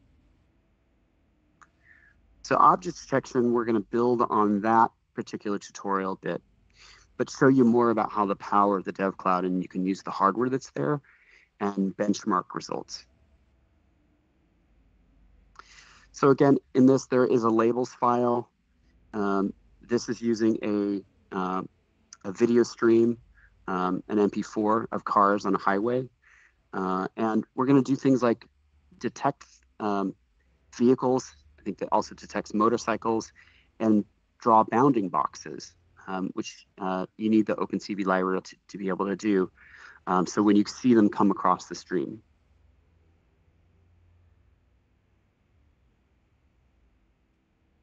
Okay, so some key concepts here. Video and image input, we're using OpenCV to do that. We're going to draw the bounding boxes I explained. We're going to view the results. We're going to use asynchronous function in inference engine. And what that means is that OpenVINO can be run in synchronous or asynchronous mode. And as you're processing a model is made up of multiple layers, and you may be able to start another layer before you finish the previous one. So you can try to compress the time and the amount of time it takes to run the API, and then finally process the results. We're also going to see and run this over multiple sets of hardware that are in the cloud.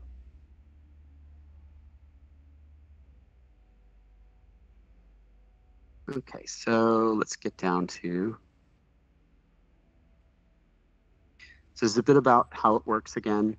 The frames were pre-processed and supplied, and we're going to do bounding boxes. So we'll need to identify like the frame ID number, and then the coordinates to be able to do the bounding boxes. It'll result out the labels of the, identifying what's in the frame, vehicle, motorcycle, detection time also it takes. Then it'll do, a bit of post-processing, and you'll see the results when we get down to this video section. All right, so we're going to set some in this tutorial. We're going to set essentially some parameters, and then there are some parameters that need things on the command line. So the input path, where the XML file comes from, the input video, so -I, the labels. There's a parameter in the commands for the output file, where it be stored, the device to be used with the -D, so CPU, GPU, or myriad, so VPU, and the maximum number of requests. You can see in this labels file, it's essentially defined to identify, this sets of things, so vehicles, but also animals. Again, standard imports of libraries, so OS, time, the matplotlib, system parameters, so we can get parameters from the systems that they're running on. So we'll run this, imported all these all of these Python modules successfully. Now we're going to show you, again, the downloader function, where we downloaded the SqueezeNet 1.1 model in the classification tutorial. You can download, and actually before downloading, you can just print them all. So you can see all the available models that are available in the Open Model Zoo that I showed you over there on GitHub. And that's where it's pulling from. So you can see all the models that are available to use. This particular tutorial is using a MobileNet SSD model that's in the Open Model Zoo. So here we're going to download the model. So it's using the downloader.py. It's going to make a directory. It's going to essentially download, find the model. So the models were downloaded, the raw models. It's a cafe model as well. It's MobileNet SSD.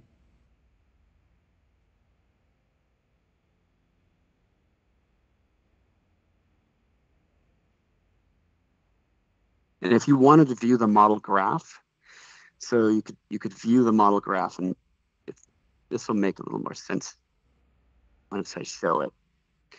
So remember, I said models are multiple layers, and these nodes that are interconnected. Why didn't it open? Try to run it again.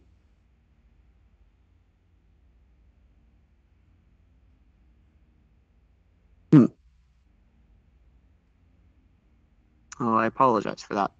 We'll try it again a little bit later if we have time and see if we can pull from it. I don't want to close my tutorial out, but what it'll show is like a tree structure of all of the layers to show you how the layers of that model are interconnected.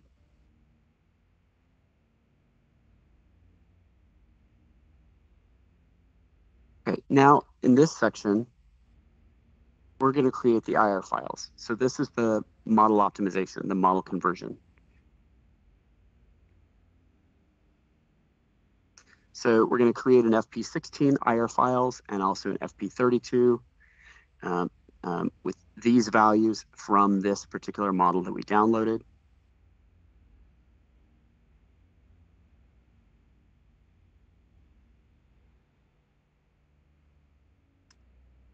And so you can see, let's see where it is. So it's putting it into a directory for FP16 and one for FP32. We had success.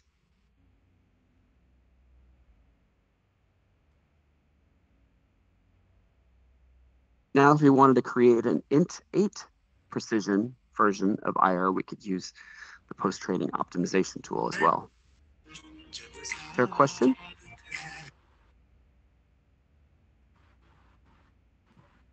Not that I know of.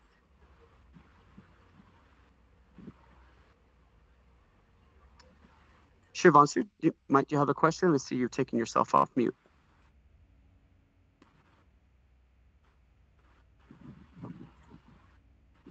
Okay.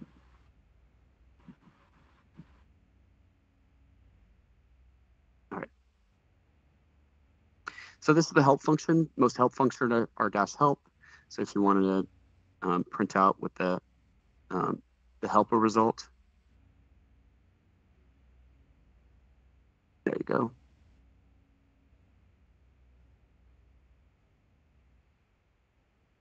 So there's all the help text essentially and what the configurations are and the flags to be able to use the post-training optimization tool. So now we're going to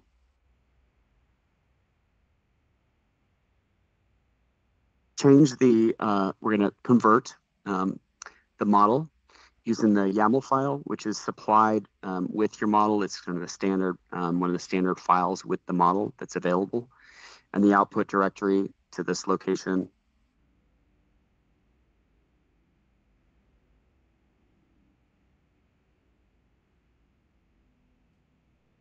So now we've got an intake version as well of this. Okay, so now we're going to get to the point where we run inference. This will be familiar to you from the classification tutorial. So we're setting the paths to the input video for this CARS MP4. We're going to set the maximum number of input requests for CPU in async to 2, to 4 here, and 4 for NCS2. And then we're going to use multiple pieces of hardware here. So we're going to use CPU, We're going to use GPU. We're going to use NCS2s that are in the cloud, and HDR, high density deep learning card as well.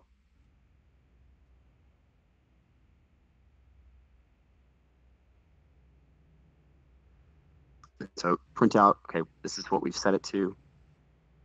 We're going to create the link to the video here.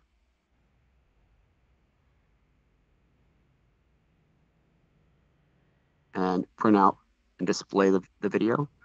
So you can see now, this is the video that we're using. No bounding boxes. This is just the video before any inference was applied. So you can see cars coming up over the hill. At one point in this video, you'll see a motorcycle. Okay, so some additional text and instruction. There's optional adjustments that you can do on like the frame rate and the size of the video as well. We're, for the interest of time, going to keep going. So now we get to the point where we want to create a job.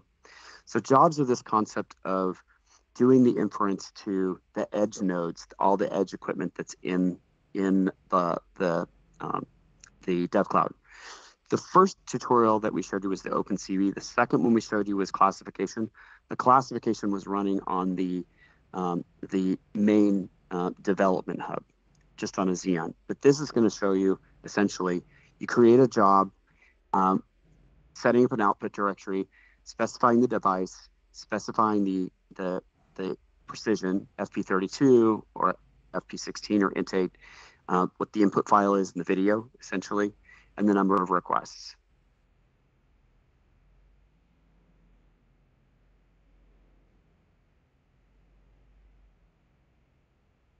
Okay, so now what we've done here is we have a object detection job. It's a script, and it's building in the inference here. And so for the interest of time, we've already shown you how to build and do the inference through the API layers.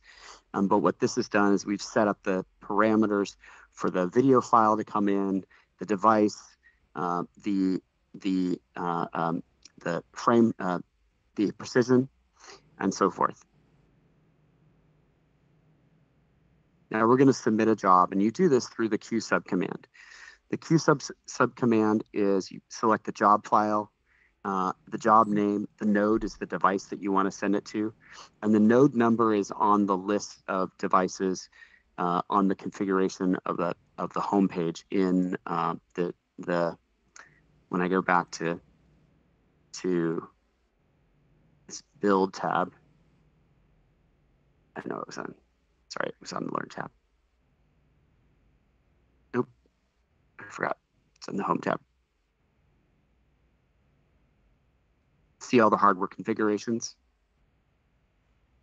I think I timed out.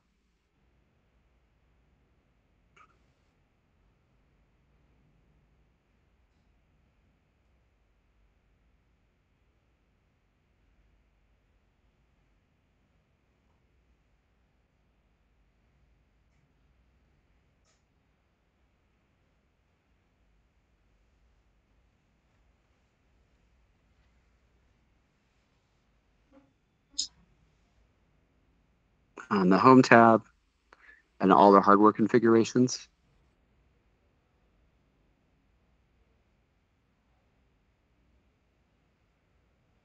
You can see the group IDs.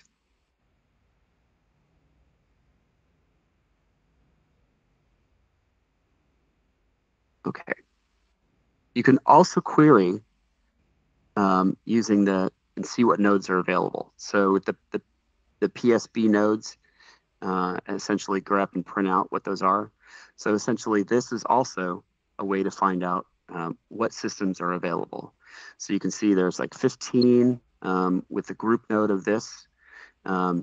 It's got the latest version of OpenVINO. It's an Intel Core i5-6500 TE SKU, which includes integrated GPU, Intel HD 530, and 8 gigs of RAM. So this one, the second one here, I'm not going to go through them all, obviously, but this one includes a Myriad X with 8 VPUs on it as well. So those are all sort of the different nodes that are available to run. Okay, so now we're going to submit a job. So we set up our job core with our node here as well. We're using the CPU and FP32. And now it's starting to print out progress. And we're doing this on this node, but I'm going to do multiples of them and get them started. So here's one with CPU, I'm sorry, with a Xeon Gold CPU. And this is going to run inference on that cars video on all these different ones. And then eventually we'll compare the results. This one's an Intel Core with integrated GPU.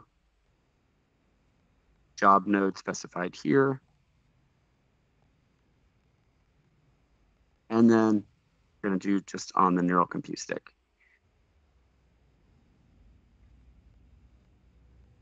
And this will take a few minutes to run, depending on how many people are on the DevCloud. Because like it's a queue, so there are finite resources, and you may have to wait for your inference to be run.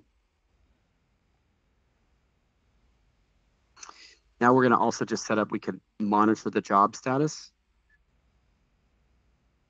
And so here we're seeing all the jobs that we started. They've not reporting starting yet or finishing. I think that very first one. So we can see the processing has started here.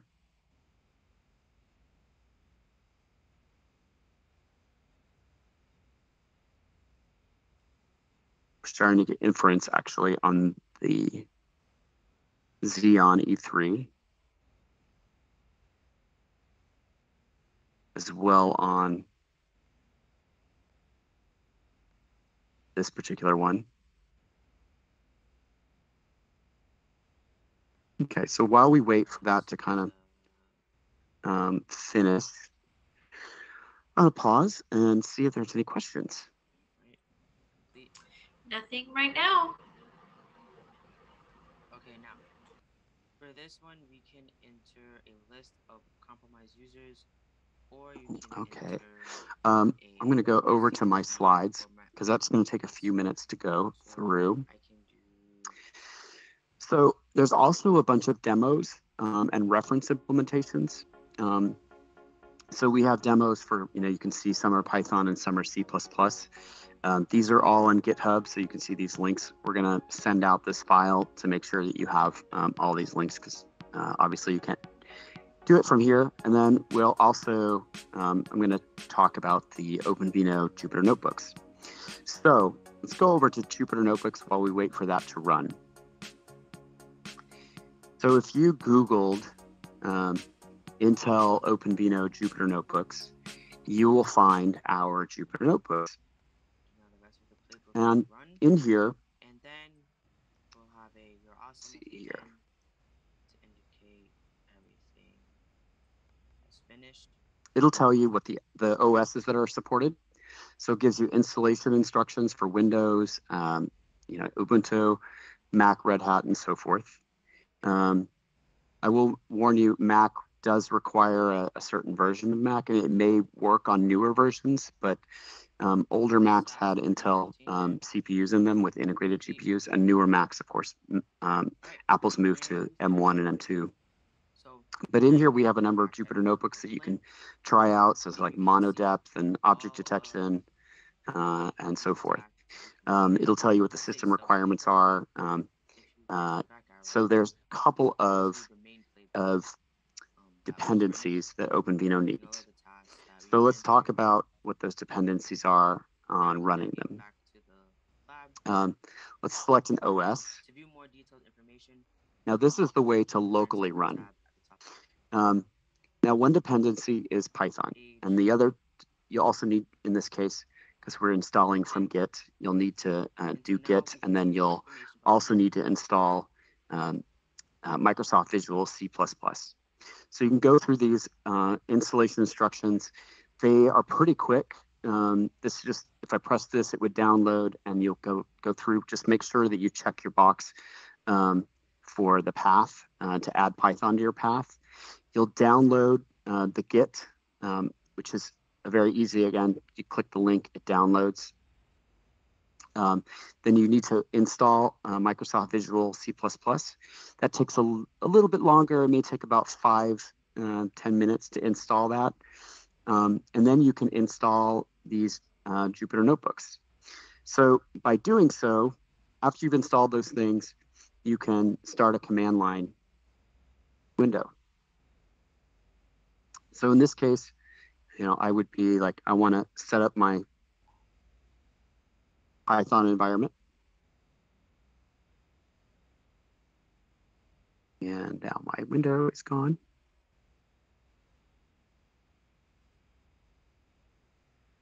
There it is. And simply, you can copy and paste that.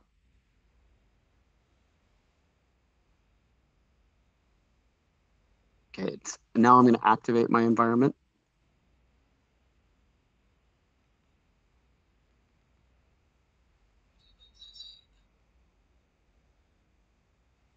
Then you would clone the Git. I've already cloned the Git, so I don't need to do that. It'll take about 3 minutes to actually clone the Git. And then there'll be an available directory to you, OpenVINO notebooks.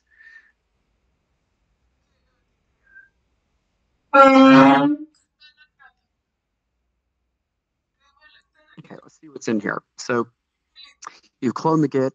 You've got all your license files and your make file and readmes and stuff like that. Now a little bit further down, you can run these two commands to install from pip. And because I think I've already installed, I'm not actually going to do that. So you would install the requirements as well, install the virtual kernel with this command, and then you can launch a Jupyter notebook. And the command's here to do that. So there's multiple Jupyter notebooks, and I'll go back to show you that. But it's Jupyter, the notebook, and then essentially where the notebook lives, and the Jupyter notebook itself.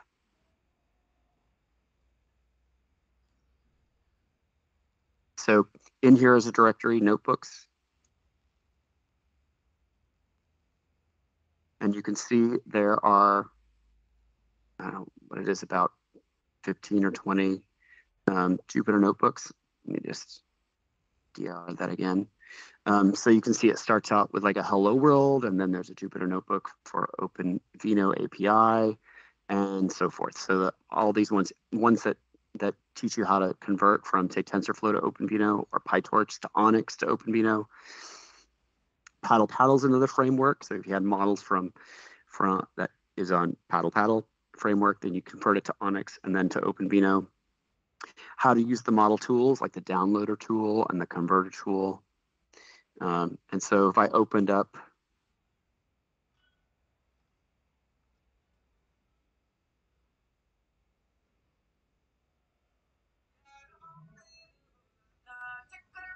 let's go and open up 4.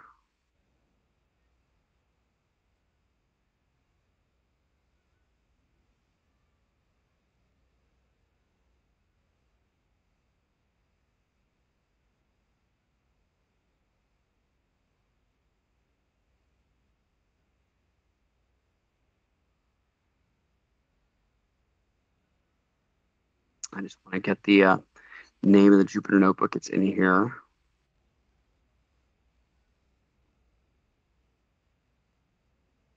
And then it's Jupyter notebook.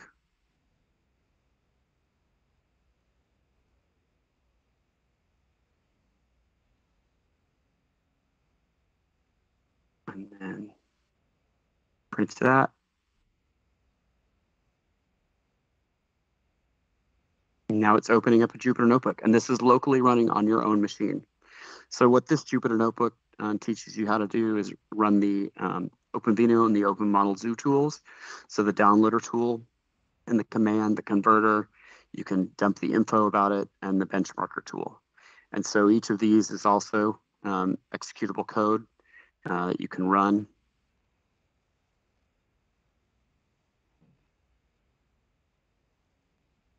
Setting the configurations.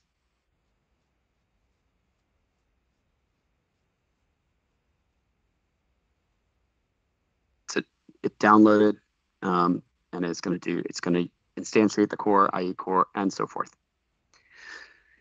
So yeah, let's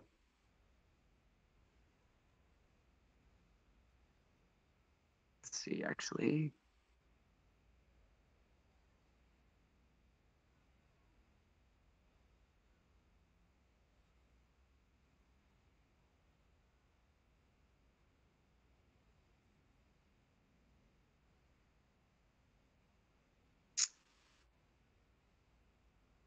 Yeah, so let's go back and check and see how our object detection is run. Okay, they looked all, there's one that's sort of left. This particular node must be popular.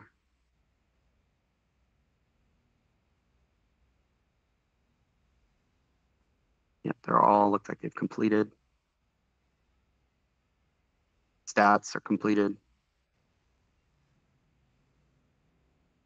All right, so now we're going to review the results. View the results on CPI. Oh, I think that's the one that didn't complete. Yeah, here we go. That first one was still working. So now you can see the results on GPU. And what it's telling you is it's 3,000 frames processed in 8.12 seconds. And it's building bounding boxes over like the cars, and it's identifying the percentage, like the likelihood of that it is a car. Now, why would we show you this over multiple pieces of hardware? Well, with your own model, you might want to actually compare these results, which we'll do. So they're all going to look virtually the same here. But now you want to view and assess the your performance. So in this bit of code, I'll execute it and come back to it. So we've set up our architecture list, creating a table, which you'll see in this image down below. We pulled from the stats list. If the job exists, we're going to print out the stats, the results, what the job ID was. We're going to plot the execution and time of the stats, and then it's essentially a table. So you can see in this table the inference time that it took, just slightly lower. Okay, and these were the systems. This one didn't finish yet, but you can see the inference time that it took. So now it makes sense that it took the most inference time on Intel Atom. That's our value CPU. It took the least amount of time on this Xeon Gold, a very high-end server class CPU. It also did really quickly on this HDDL card. Even though this is a small VPU ASIC, there's 8 of them on this card. So that's why it was like compounded effects of being able to do inference on multiple devices at once. Our inference engine frames per second is plotted. So better frames per second, more in this case, the reverse from the other one is better. So it processed a lot of frames per second on the Xeon Gold and a lot of frames per second on the HDDL.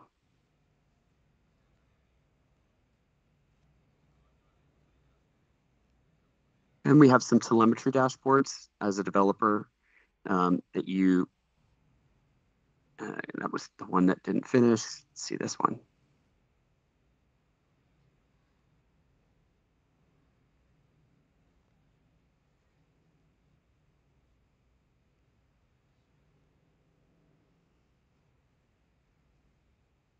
And this, for each of these devices, now you can see the telemetry for the device. So you can see what the frames per second was, what the inference time is. Here was the application details, milliseconds, inference count time, the model that was used. Again, we used the MobileNet SSD. The number of layers that model has is 363. We use the precision FP32 on here. And you can see how the CPU usage worked, so like sort of the pre-processing and the inference and how much memory we had to use. GPU is not available in this, so that's why there's no graph. And you can see how the performance of temperature, for example, average CPU utilization and memory. And the reason why this is important for our developers is because in some ways the DevCloud it's for you to develop code in, but it's also for you to test and measure against end equipment. And many customers, this was also developed for customers to develop on and then compare results, because this enables them to try on a whole bunch of different equipment before they make their buying decision about, okay, it seems like given my footprint and given the size of my model and I've been able to optimize it, I would be best suited to an Intel Core i5, right? I don't have to spend the money for a Xeon or something like that. Maybe that's too much compute performance. So it helps them to determine, what their budget needs to be for their ultimate end application.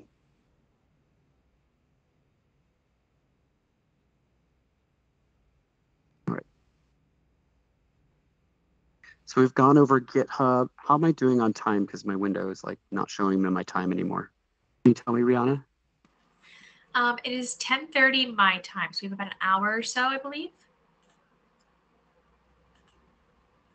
I think I maybe have 30 minutes. Oh, you got it then, 30 minutes. All right. Well, let's continue on. So we showed you the Jupyter notebooks. Again, like resources, community support, we'll get you these slides, but you can use a trained model from our Open Model Zoo down here, or you can use your own model and develop your own model and train your own models in whatever way that's available to you, either through a cloud service provider or on your own CPU. Installation for OpenVINO comes in a number of forms. So there's Yum and apt repositories, pip. You can do a direct download from Intel's website, but you can use that Jupyter notebook GitHub location to do an install. That's a great way. We've got all these demos and the additional tools, and you can understand performance and how to do performance benchmarking. And of course, you can do a lot of this in the Intel DevCloud. Our deep learning workbench is a GUI-based tool that helps you compare the models and performance and the sort of the accuracy of pre-model optimization to post-model optimization. We have all these reference implementations for real-life use cases.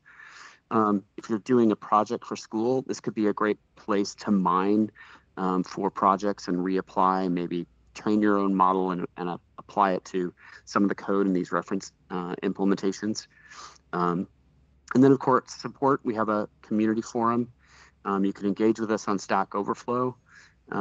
We've got our documentation site, and we do have training. We have a certification program. I think that's my next slide. So for anybody who's interested in becoming Intel certified as an Edge AI developer, we have a certification program. It is free to take all the courses, but it's $99 to acquire the badge, and the badge is good for 1 year. It may be, say you're a senior and you're graduating soon, it may be something great to put on your resume to say you've got this experience. You'll learn about OpenVINO. You'll learn through Jupyter notebooks. Great way to upskill, and there's also some fun built into it. So it's got sort of rewards. So there's tips. You can earn tips, and it's redeemable. As a student, we also have a project website called Intel DevMesh for Intel community projects. These are not only Intel employees, but many people in the community who are working with Intel technology. Many of them want to become influencers or evangelists, and they will publish projects there. I encourage you as students, particularly, work on a project. If you've done something that could be an asset to your resume, document the project somewhere, and DevMesh is a great place to do that in conjunction with GitHub. I would say post your code on GitHub. That'll show employers that you've really got some technical skills, you know how to navigate GitHub, and the DevMesh site can be a way for you to demonstrate, I used Intel's technology in this way, sort of describe what it is, and I'll go there in a second. Then we also have our Intel Student Ambassador Program. So if you'd like to become an ambassador for Intel, you can register with the Intel Student Ambassador Program. You get access to free software tools and libraries. Again, direct access to Intel DevCloud. Sometimes you'll get early access to information, so NDA information of what's coming up. Let's go over to Intel DevMesh, show you that. It is devmesh.intel.com. And these are projects for all sorts of Intel technology. So if I went into the projects page, you can see like the AI ones, the cloud, gaming development, and so forth. But if I went to artificial intelligence, you can see people in the community have posted projects here. They typically post with a little image, a header image, and their name and the title of it. This one here, let's see if I can find one that may use OpenVINO. I would bet this one does.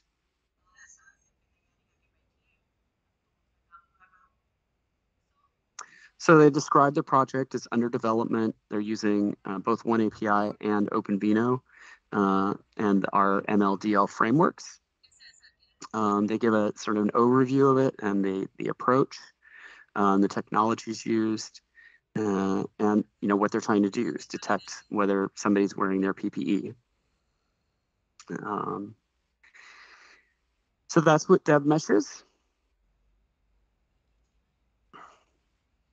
And the Intel Developer Zone is our sort of jumping off point for everything that you want to find at Intel for developers. And if you go to software.intel.com, that is the Intel Developer Zone, and then /IoT on that gets you to the IoT section.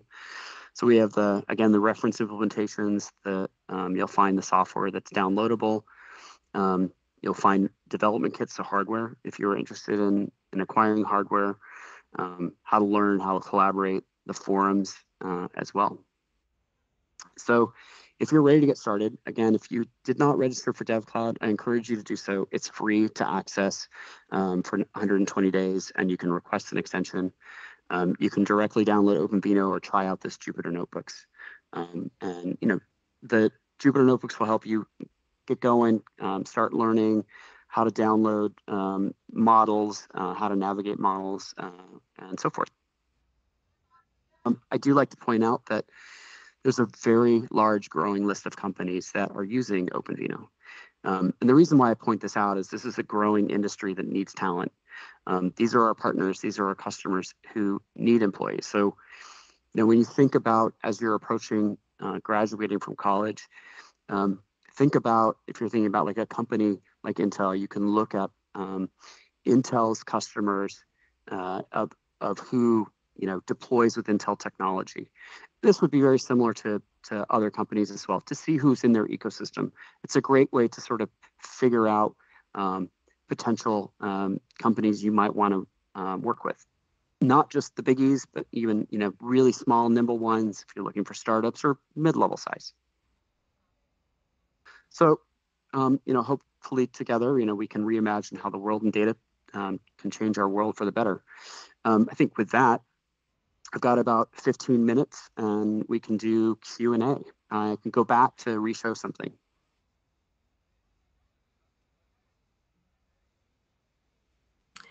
I know we had a question earlier that I don't know, I'm not sure if you answered it. I had to hop off for a little bit, but it was, what's it like working at Intel? Yeah, great question. It's been great. I've been here for a number of years. I've worked. So Intel is a large company, right? I think it's about 120,000 people. It's worldwide. There's very few companies that have the breadth of technologies and the breadth of industries that it sells into. Of course, we have our traditional, laptop, notebook, desktop consumer business, and we work with the big companies like Dell and HP and ASUS and many others who build notebooks. Then we have our cloud business, working on cloud technologies. So our infrastructure is sold into the cloud service providers, and our customers are Microsoft and AWS and Google and Facebook and many others. And we have autonomous vehicles. We're working in autonomous vehicles and robots as well. And then in sort of the edge area in all these industries, we sell into retail and healthcare, manufacturing, industrial use cases, energy, gaming. Gaming is a big area for Intel as well. So it's a place that if you come to work at Intel, there's a lot of options for you to navigate around and get different experiences. I've worked in embedded, I've worked in network computing, I've worked in automotive. So I've had a lot of experiences. It's been a good place for me to work.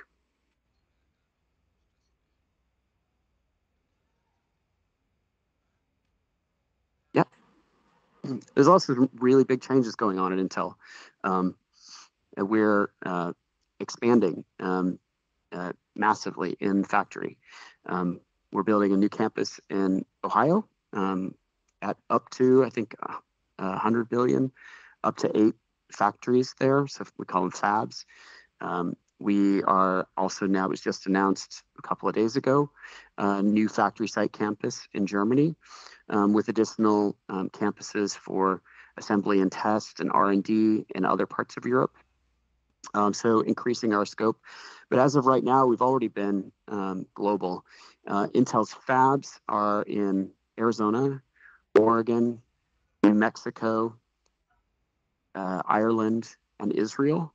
And then we have assembly test facilities. That's typically where after the wafers are manufactured in the fab, they go to and get sliced up and diced up, and they get tested and packaged, which means put on the substrate that can be pinned in or soldered down on a motherboard.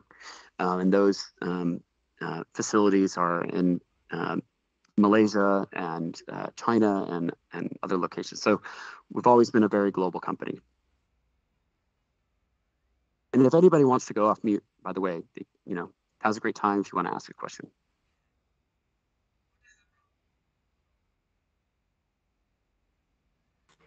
And I think the other question was just, as you can see here, how and where, can we access the recordings for today's workshop? We're going to put it on the platform website, so the one that you registered through.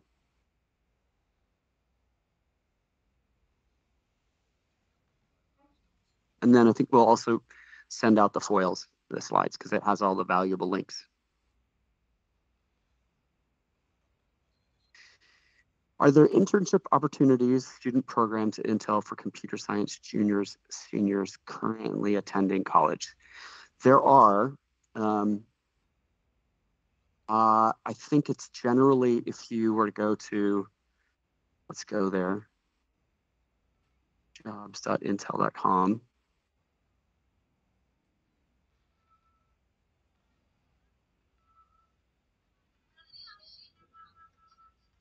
So at jobs.intel.com, you can search for keywords.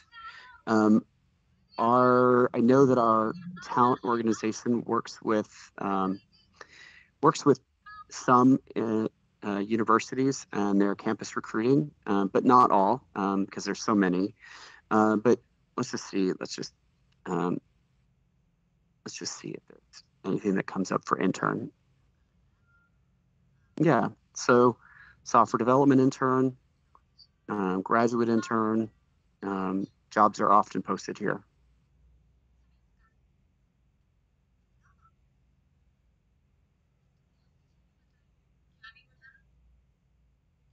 You're welcome.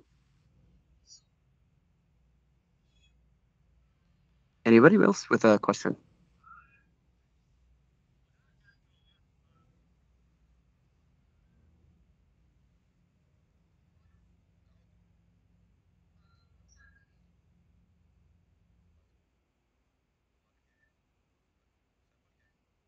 Okay, well, I really thank you all for joining me today, and I wish you all the best of luck on your, your university and your career endeavors. I hope you found this valuable, and I think that my colleagues here send out a link to a survey for you, and I hope you'll rate it well and recommend Intel to your technologies to your classmates if you're a student.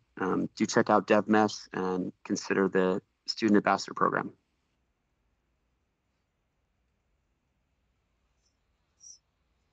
You're welcome. All right, with that, we'll wrap it up. Thank you, Elena. Thank you, Rihanna, for your help today in moderating. Of course. Thanks, Jay.